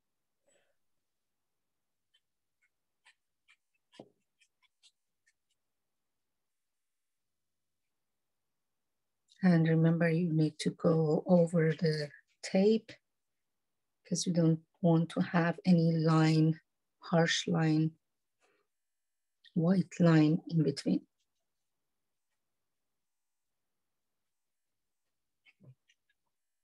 I have this, let's make it stronger.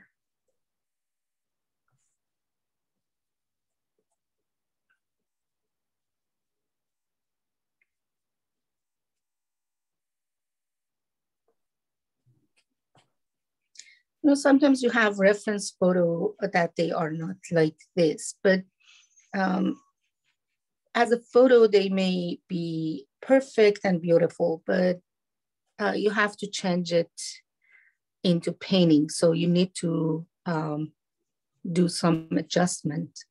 This is one of them, you know, even if you cannot see the exact color in the water or in the sky, just try to do it because it helps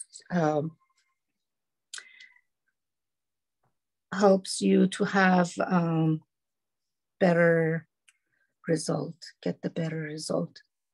Okay, now the pink that I told you is flesh tint, but you know, you can mix a little red to Chinese white, or maybe orange to Chinese white. I mean, mix them to get the beautiful neutral color. And I'm gonna use this color somewhere over here, maybe.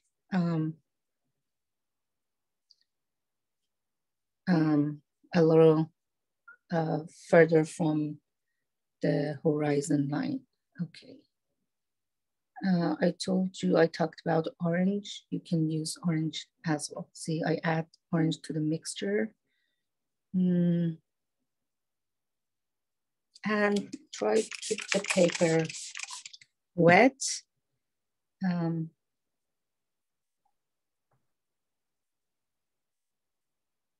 also the same color here in the water, okay? A little orange here. So now we need kind of blue, which could be again ultramarine blue or cobalt blue.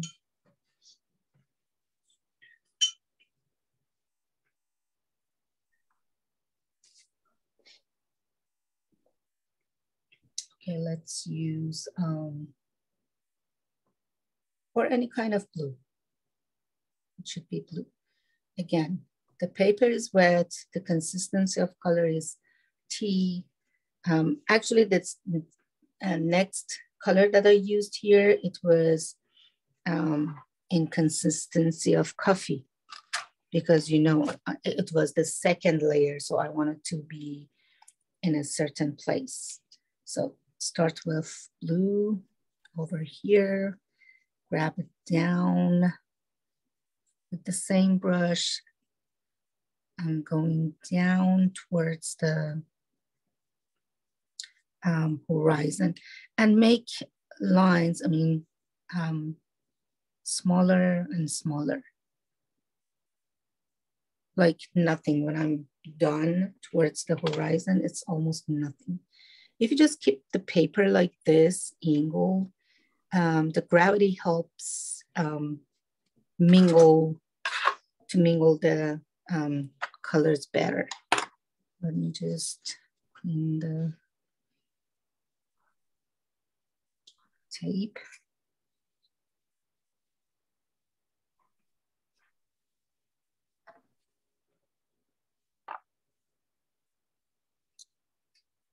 But for the sea, it's opposite, you know. Let me just add a little more blue to the sky.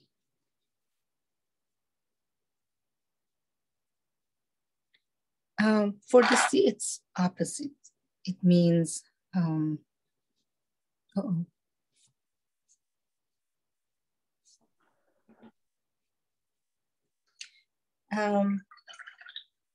it means you need to start from the bottom and then go towards the horizon. I mean, it's totally opposite. The same color, I'm using the same color and start from the bottom, go towards the horizon. And the same thing, when I'm reaching the horizon line, I make my lines smaller and thinner.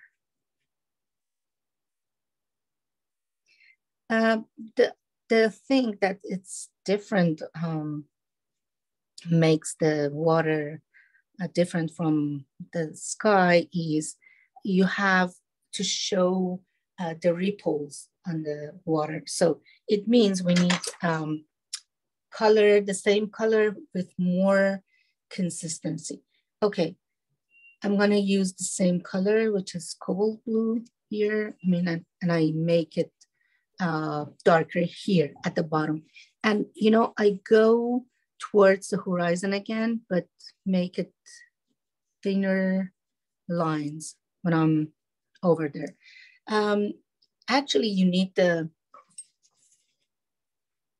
same color, but now I'm creating waves. So it needs to be bigger brush strokes at the bottom. You can see I'm making big brush strokes here.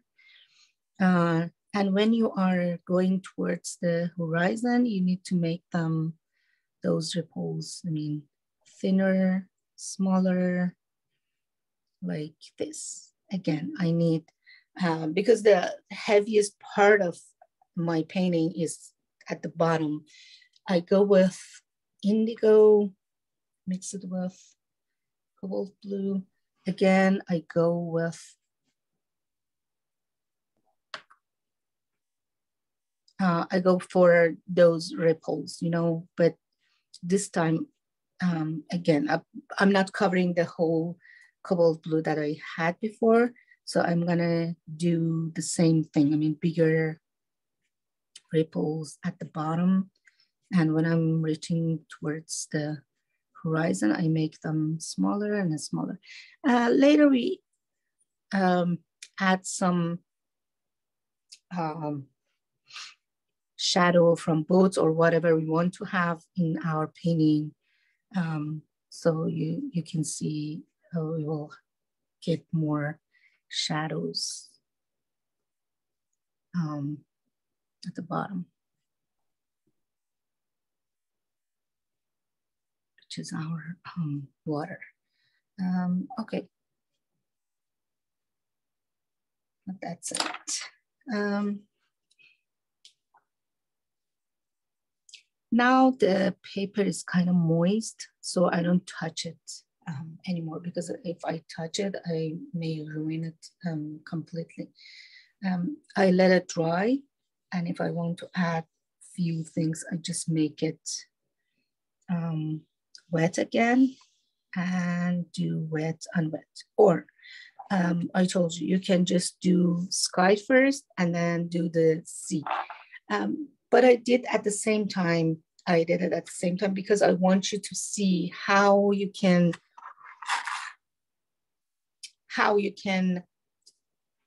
make it like in one wash, the first wash. Especially when you have small size of paper, you can do this.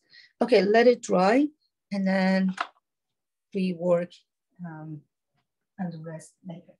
But while it's getting dry, I'm gonna show you how you can do boats. Okay, let me have a piece of paper. Okay.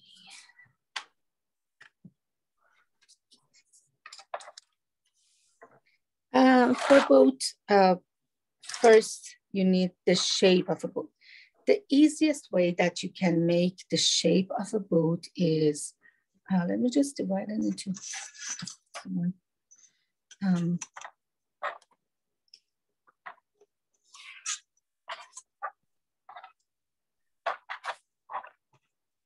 Okay, you need to make the shape of a boat first. The easiest way is having the infinity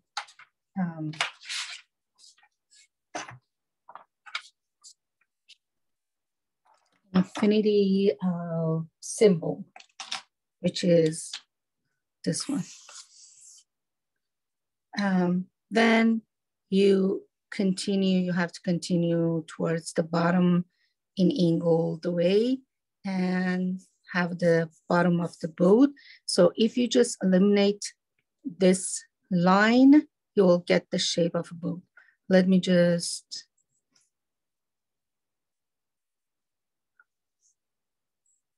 you know, it's not kind of perfect boat, but it's a very simple way to get a shape of a boat. You know, you can just shape it, make it better. You can add more angle to it. You can make this part like triangle. You know, you can add few things in this part. You know, you can change it, but the shape of the boat you want to have, you can create it by infinity symbol like this, okay? And of course, you will get the shadow of it over the water. It's the easiest way, but of course, you can draw a shape of the boat. Okay, let me just try. If it was a painting, I didn't do my shape, my boat in the middle of the paper, because you know it needs to be a little bit towards the left side or right side. It shouldn't be in the middle of the paper, but it's just knowing how you can do shapes, shape of a boat. So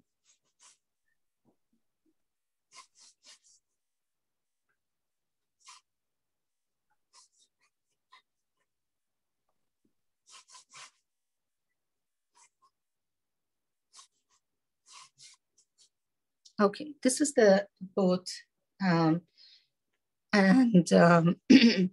You know, always you have to do the shadow shapes as well.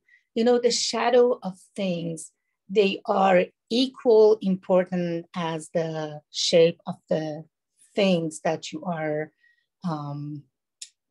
painting it. You know, if you have a tree, okay, it's a positive shape of a tree, but the shadow of a tree, it's the same, at the same level, it's important. You know, you need to have sketch the shadow of the tree as well. They are very important. So the same here. You need to have the shape of a shadow here. And again, you know it, that the shadow is mirror image of the shape of the object that you have. So if this line goes this way, the other line should go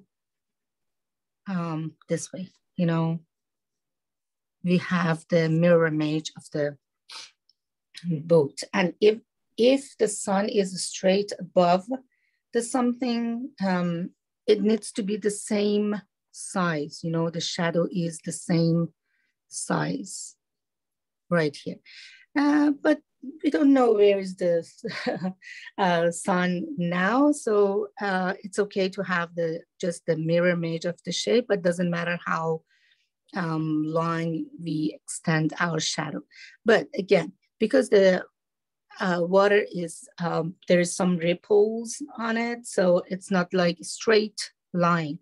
It should be edgy and curvy line like this, you know, and it goes further, more or less, like it depends on the sun position in the sky. Let me just get rid of the hard line here.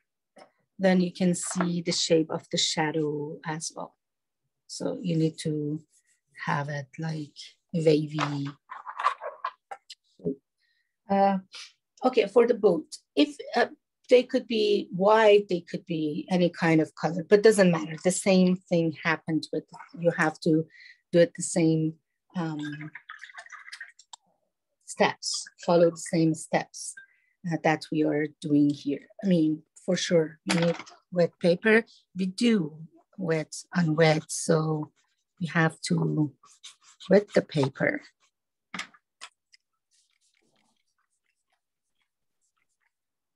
In this case, I want to make the white boat, so I use neutral color, which is left over here. It's a kind of shadowy color, and I start at from the bottom, okay, from the bottom. I'm not worried about bleeding because it's a part of wet and wet painting, and I go straight up. This is first wash, which is the consistency of tea. The second wash, I need to dry my brush, use stronger color. I mean, the same color with more consistency, and then add it right here. It could be neutral tint or indigo if you don't have neutral tint. But it should be more consistency, and also your brush should be dry. Okay, again, I'll just add a dark value at the bottom of the boat, still too wet. Okay, so here, and then of course you need to grab this dark color towards the bottom of the boat. I mean, in water, and also you need to wash it out from the opposite side, which is this part. Now you need to wash it towards the edge of the boat.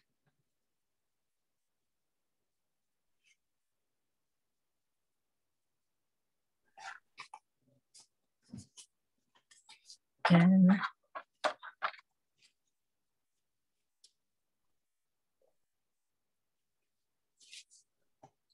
a darker value.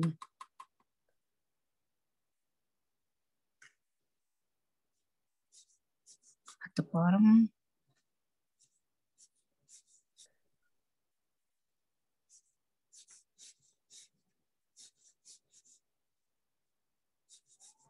And it's time to add the other colors that you want to have on your boat, which is sometimes it's a kind of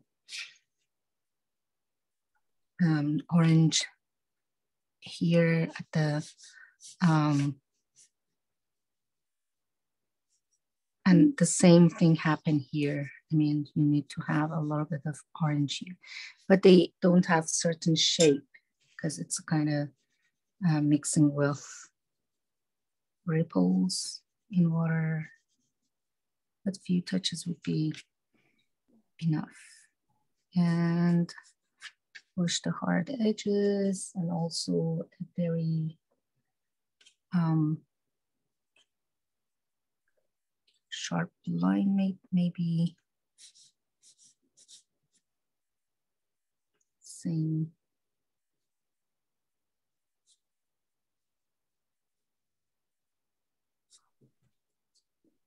Color, but of course we need to make it darker as well.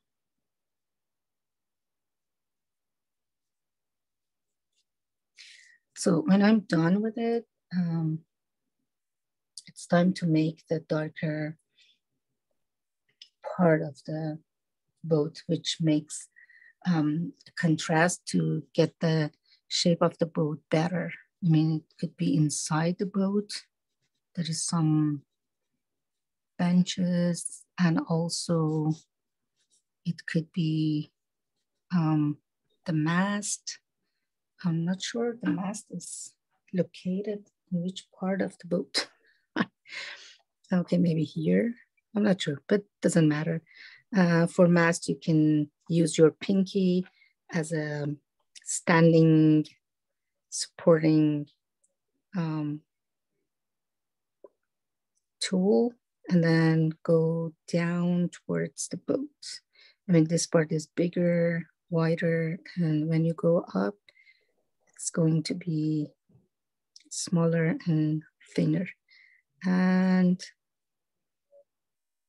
again, the same color. I'm going to use it somewhere here. Lines and dots. We talked about those lines and dots. And this part is the darkest part of the whatever you are creating shadow for it. And then the shadow getting lighter when it goes down. But remember, the boat is white. So if you want to make the shadow for it, it means you need to have the sea all around, you know, like this. Of course, we create the water before, you know, before we were doing the boat. But if you want to make the light shadow of the boat, because it's white, you can do two things. You can just, by lifting up, just grab some color, but not in this part. The connection part needs to be very dark. Grab some color of it, the opposite shape of this one, because it goes this way. So you need to go that way, you know, like this. Okay, and also you can have a darker value around the boat. Like I told you, I mean, it goes this way. So you can have darker value, like negative painting that we did for flowers in this side of the boat. You know, when you just with negative shaping shape the shadow of the boat, you will get the reflection of the light white boat on the water. Or lift the color with paper towel. I mean, still it's a lifting up technique, using lifting up technique. And now you know how you can shape, I mean, make your boat 3D, because you need to make it, I mean, light, I mean, go from light to dark. So it makes it kind of curvy and 3D. That's it, and a few ripples here and there. And of course, we are some ripples over the shadow, because still it's in the water. And also with that mop brush,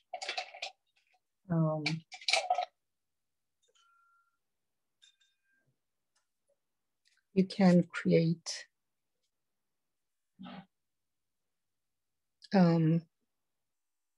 ropes.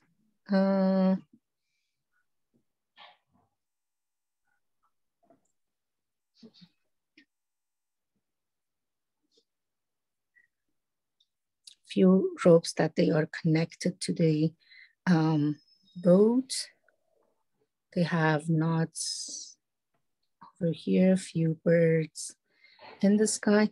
And also you can have some ropes, wider ones in the water by adding clean water to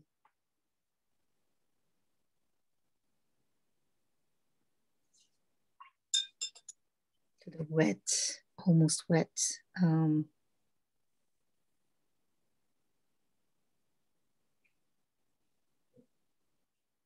They could be partially dark, partially white when it goes inside the water. it can be like this. Or you can add the shadow of them, like the mast. If I just go, I have to go downwards. If you want to have the shadow of the mast, it comes like here, but it should be curvy, not because of the ripples, you know, it should be like this. And the ropes, they are in opposite direction. As I told you, you can have those lines as well, you know, and everything that you have on your boat, like for example, this one, you can have the shadow in opposite direction, okay?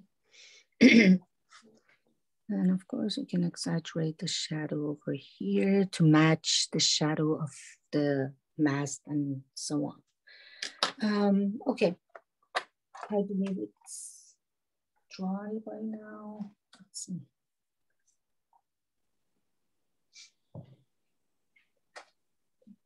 Almost dry. Oh, not dry, completely dry. Okay, the sky is dry. Let's do a sky and then we go back to water. Now it's time to do your, use your masking tape to have the perfect horizon.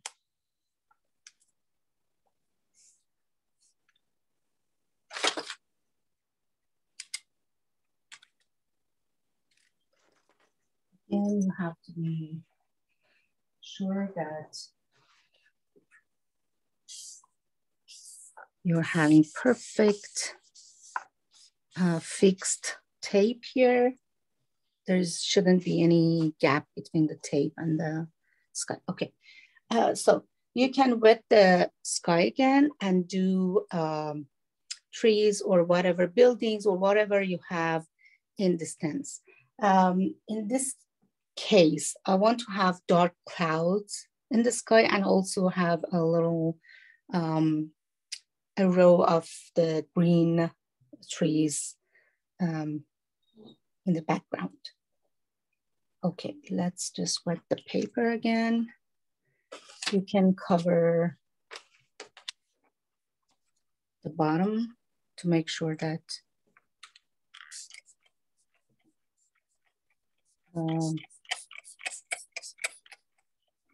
any damages on your theme. Okay, now it's totally wet.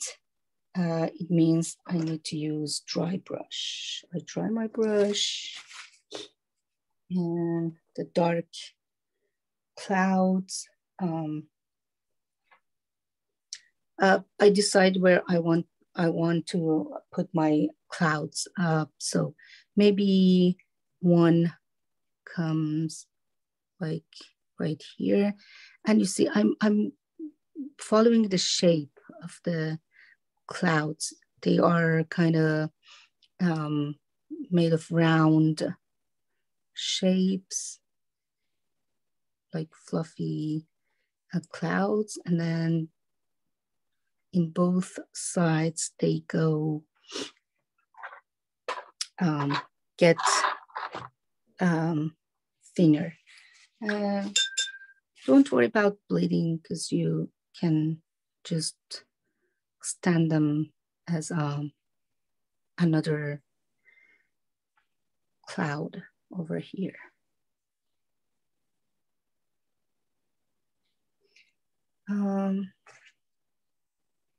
Same dark color, dry brush.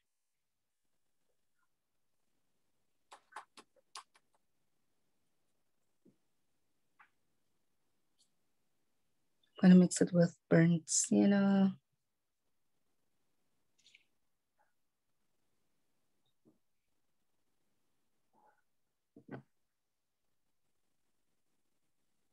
So I'm planning to have burnt sienna on my trees. So I'm thinking about the colors that I want to use later.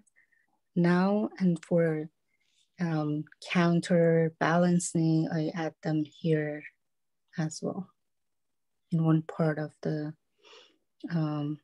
clouds, and have different sizes of clouds, especially if you want to have depth in your painting. Okay, you can have bigger shape of clouds here, and then when you go towards the horizon, you can make them lighter and even smaller. You know, that makes those clouds push them away.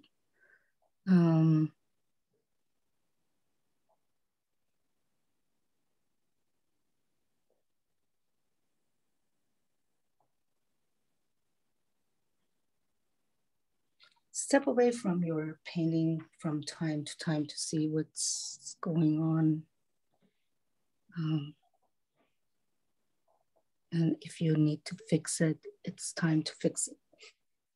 Because if it's still wet, so we can fix it way easier comparing to dry painting. Okay, again, I try to make shapes and try to make them uneven. Some of them should come from outside to in. It helps perspective better if you have just put them, part of them out of the frame. So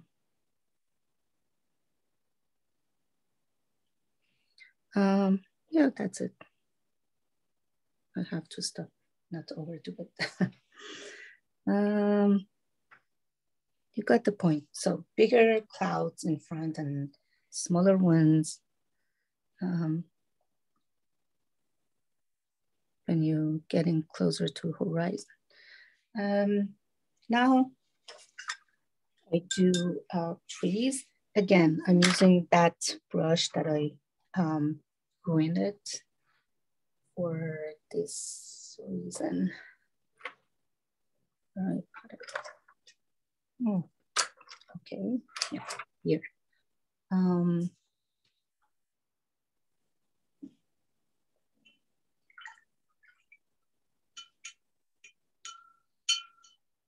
Just a second.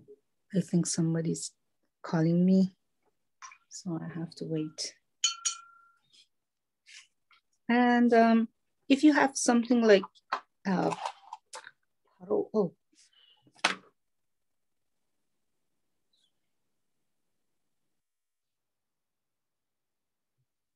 sorry about that. Let me just change the direction.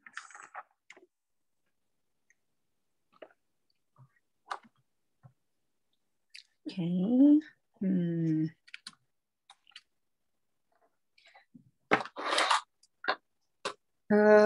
Yeah, sometimes you have puddle here, so you can just dab the paper towel to get rid of it. But the better way is tilt the paper from side to side. Then you will get the even amount of water in the place. Okay, let's do the trees. I'm gonna use my damaged brush. Again, having those trees in the background. But this time I want to use not green, but the same color that I use for clouds. I just use the leftover. That's why I use burnt sienna here, because it's kind of the color of the trunk of the trees. So it helped me to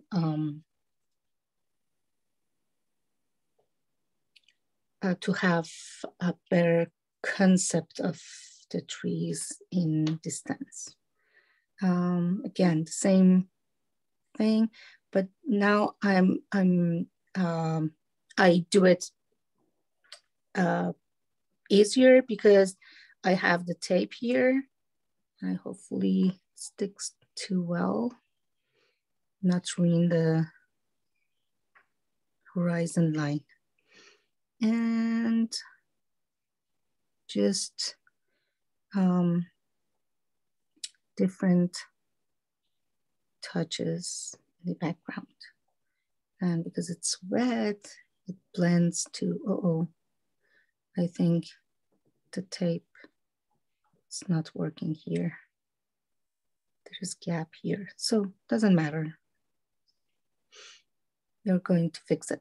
And when you have something like this in the background, they are almost unseen.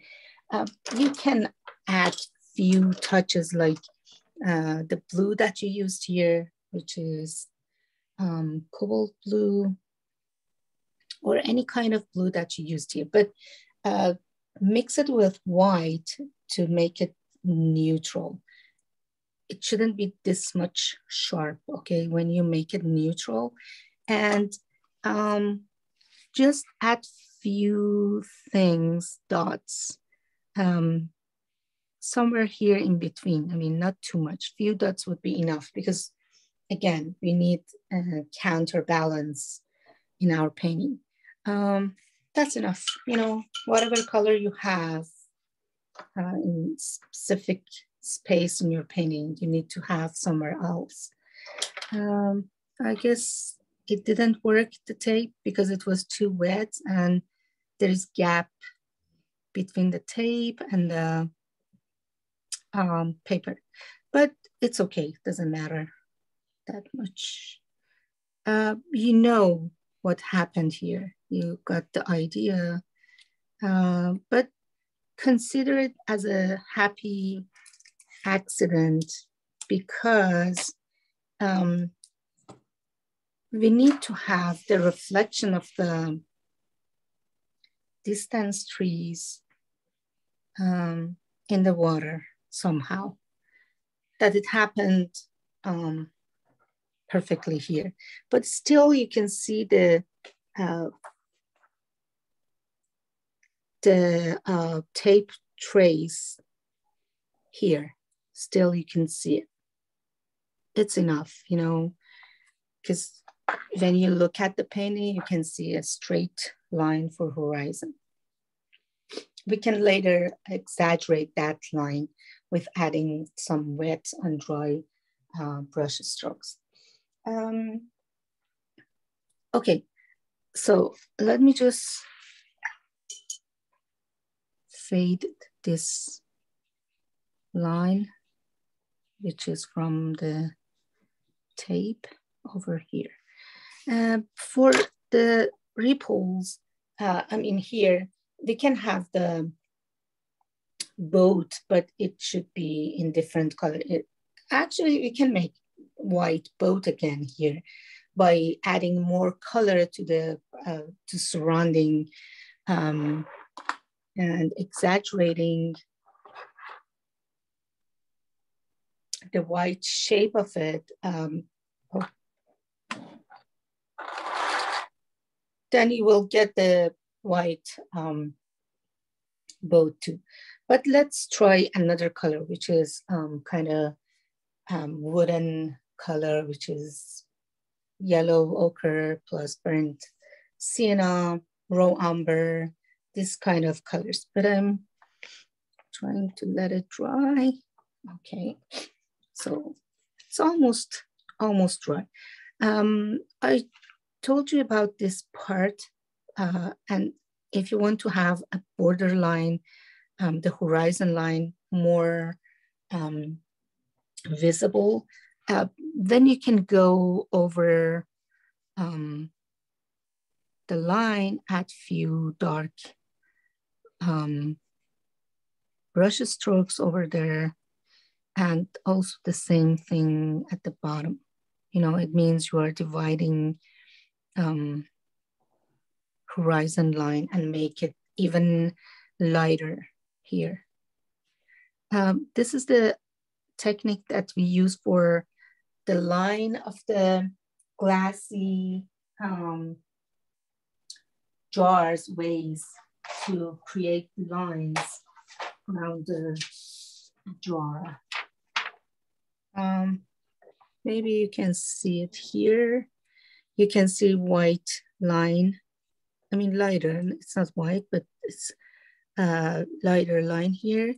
You can add a dark value underneath and a little bit above it. So you will get the light line here. So this technique is very useful for creating the water line in the glassy ways. So again, I'm gonna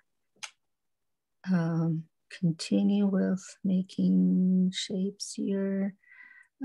Again, you can create buildings as well in this part. Let me show you how. If you just make the straight lines like this, or, I mean, I told you, I mean, they should be structured like this. I mean, triangle, rectangle, stuff like this. Then you will get the shape of the buildings, you know. And of course, few lines at the top, few darker dots. And also,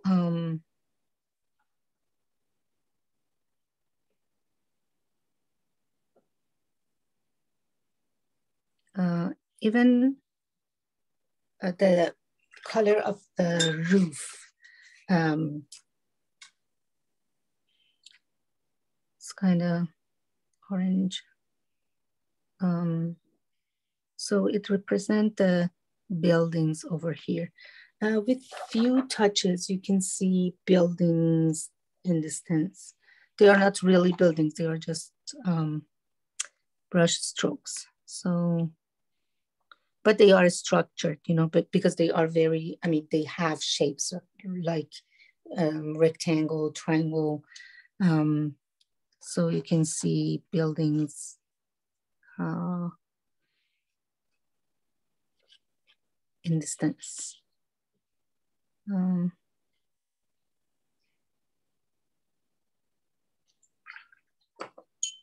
Even you can add few touches of gouache or acrylic that I have here, or Chinese white. Let me just use Chinese white out of tube.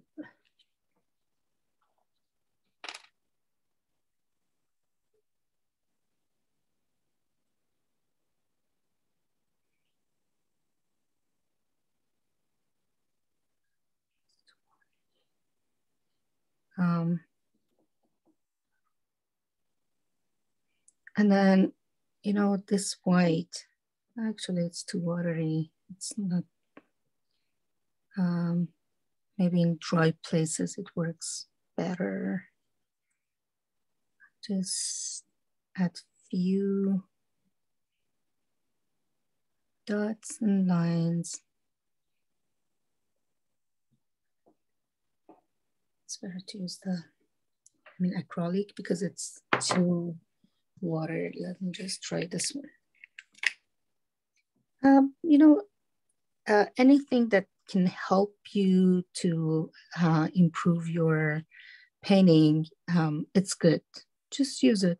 I mean, it's your painting and the goal is make things better and more beautiful. Even you can have white birds in dark places in the sky, you know.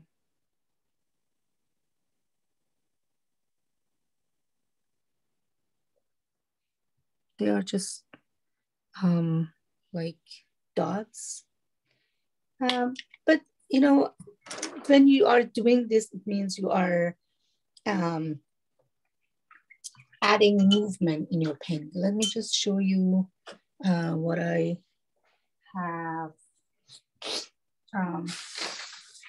I had a painting I submitted in California Art Club exhibition. It's if I can find it. I used a lot of this technique there.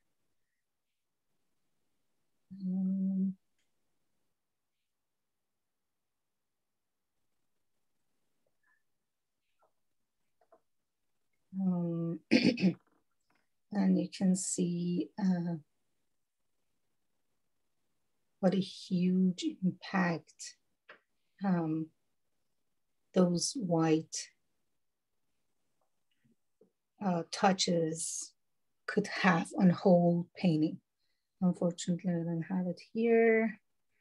Maybe I try to this one. Let's see.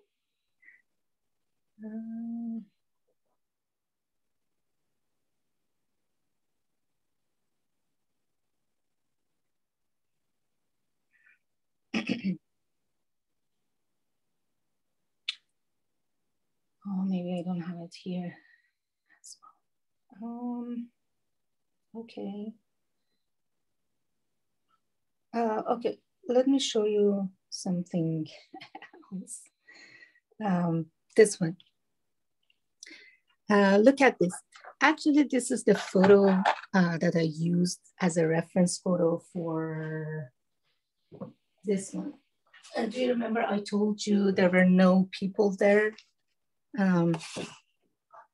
I add few people and dog and few, even I add this building to it as well. I mean, and you can see I just put rooftop for my painting because I want it to be more colorful and having more movement in my painting. So I just did this one and I picked few things that I love in this painting, like rocks, but I changed the position of rocks. So I just put them together. You can, maybe you can see better. Yeah, I change it a lot. You can see I have a lot is going on here in my painting, but it's more, I mean, calmer and without any noise in it. Maybe as a photo, it's a good, beautiful photo. But when you want to change it into painting, you need to make some adjustment. So again, I couldn't find that one, but you can see I add few white. I'm not sure they are Chinese white or maybe the same acrylic that I used here, white acrylic. I mean, you can use both. Actually, I used, put some dots here, but when you look at it, you can see birds maybe, or a few dots here. They could be birds. They are on, actually I did birds here intentionally. And I add few white, Chinese white over here. And I told you I scratched the paper in the stance with X-Acto knife to get those shiny, sparkly light in the stance. So yeah, you can do changes, a lot changes according to your experience. Of course, you need to have to several times to get know how you can add things or eliminate things, of course. Let me just fix this part.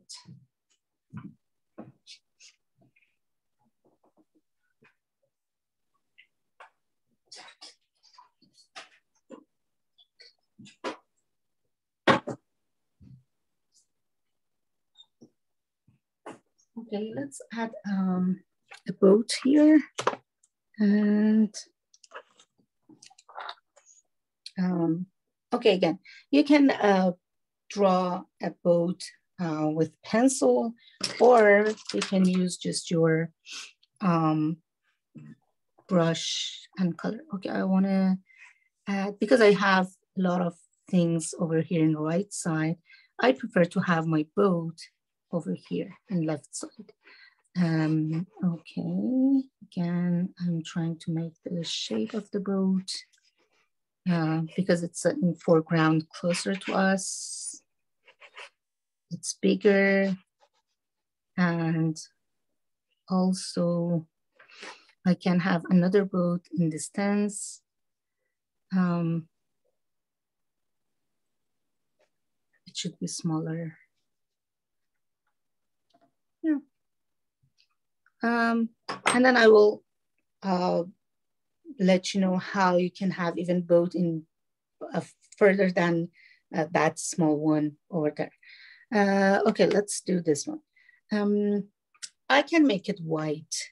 I don't know. Do you like it white or a different color? Because, you know, both are very tricky. The darker boat, of course, you need to use different colors. But for making white boat in colored paper, it's another story. I can do both, but let's make it, I mean, darker boat, because we already had the white one. Okay, again, I'm gonna use the water. I can wet the boat partially, or I can cover the rest of the painting and just spray water in this spot. Okay, the first layer that I want to use is yellow ochre that I have in my painting, and also I have in my palette. Again, towards the top of the boat. And the next color could be Indian red or burnt sienna. I'll just apply it in the bottom. You know, now I can change the shape of my boat as well. You know, I want to make it wider. Again, I'm a master of my painting, so I can do any changes that I want. So when I'm reaching towards the edge of the boat, I make the color lighter. Then burnt sienna.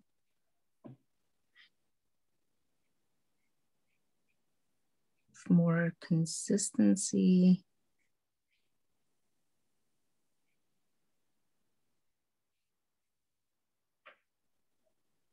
Okay, now the darker value, it could be the mixing of indigo, Payne's gray, neutral tint with burnt sienna that I used here. So, but it should be darker, you know, for sure. Even bigger.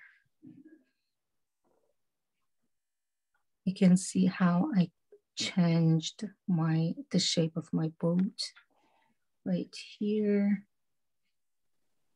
Okay.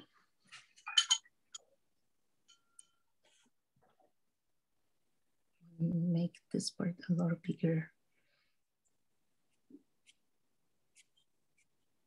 Again, if I have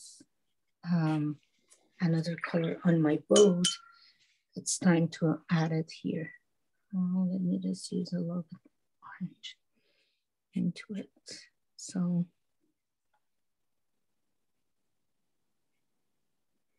and you know, in the wooden boat like this, there are some lines.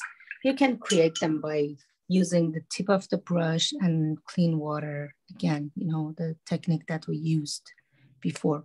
Or even you can make them with a darker value and do lines.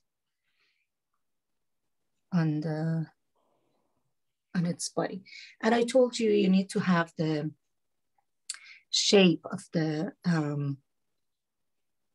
shadow. It goes like this, the same, I mean, mirror image that we have here. Okay, when we have the outline, it's time to use the same color, but of course, a little bit darker because the shadow is darker than the object. And then we start from the bottom, I mean, they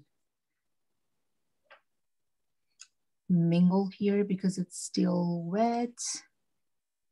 Darker value, let's have it like the, it's a kind of wavy, edgy shape of the shadow. And when it goes towards the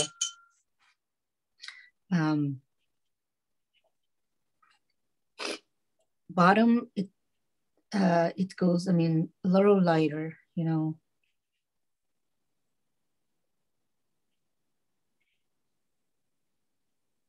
Don't overdo it. And also I have to fix this part as well.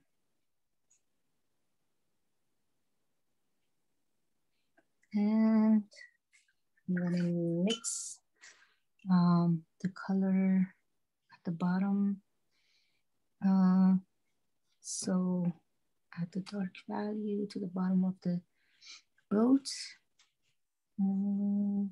The same thing, repeating the same thing. Whatever I have in my boat, like mast or whatever I have here, I need to have the shadow of them on the water. Okay, let's use wet on dry because this part is dry now. Okay, let's have the mast. I'm trying to make it longer. I use my pinky as a supporting tool. But you know, again, making some movement and things happening on the boat needs to be like dots and lines that you already know about them. But try to have broken lines, dots, and of course, few things, I don't know, maybe supported, it could be kind of, I don't know, stuff in boat, which makes it, creates more movement here. And also, you know, you can have the dark line here, or also you can have the light line over here by scratching the paper in that specific place. So use your mopping liner to make the tiny little things, ropes and connecting things in your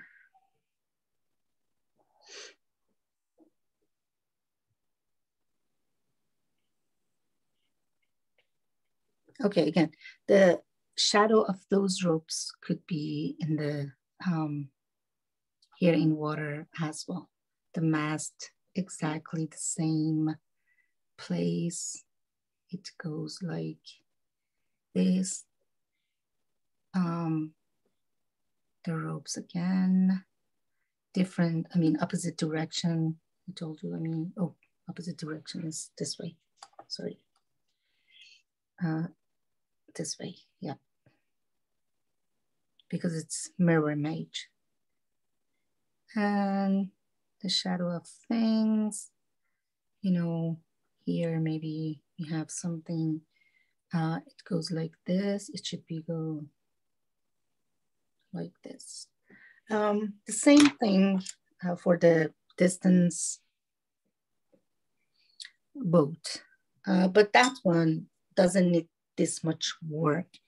It's enough to just make a shape of it. Having mast, tiny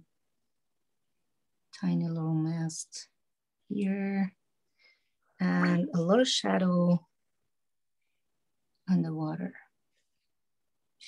Not much detail for this one.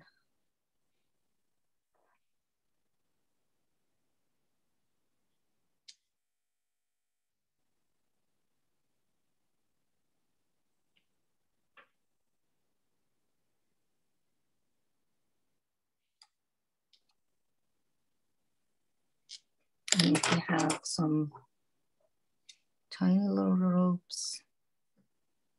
Of course, we need to have the shadow of them on the water as well. No, but the opposite direction.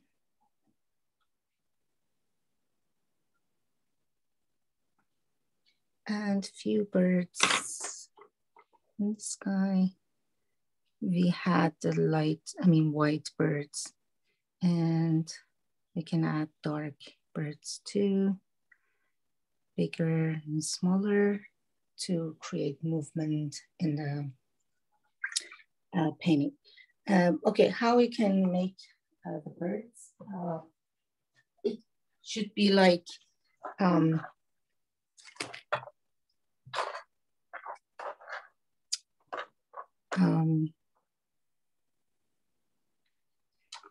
it's like check mark, okay, but check mark is like this, but you can create some movement in it. It shouldn't be like a straight, like wavy, and smaller, bigger, you know, or even you can add few wings in different directions to your the sides of the bird's body to create the beautiful shape of the birds. Okay, it's like check mark.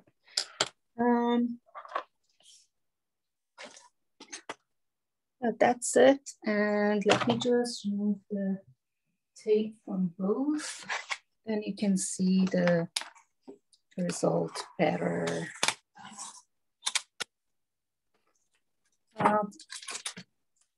Okay, you can unmute yourself and then talk about things that you learned today, or if you have any suggestion or comments or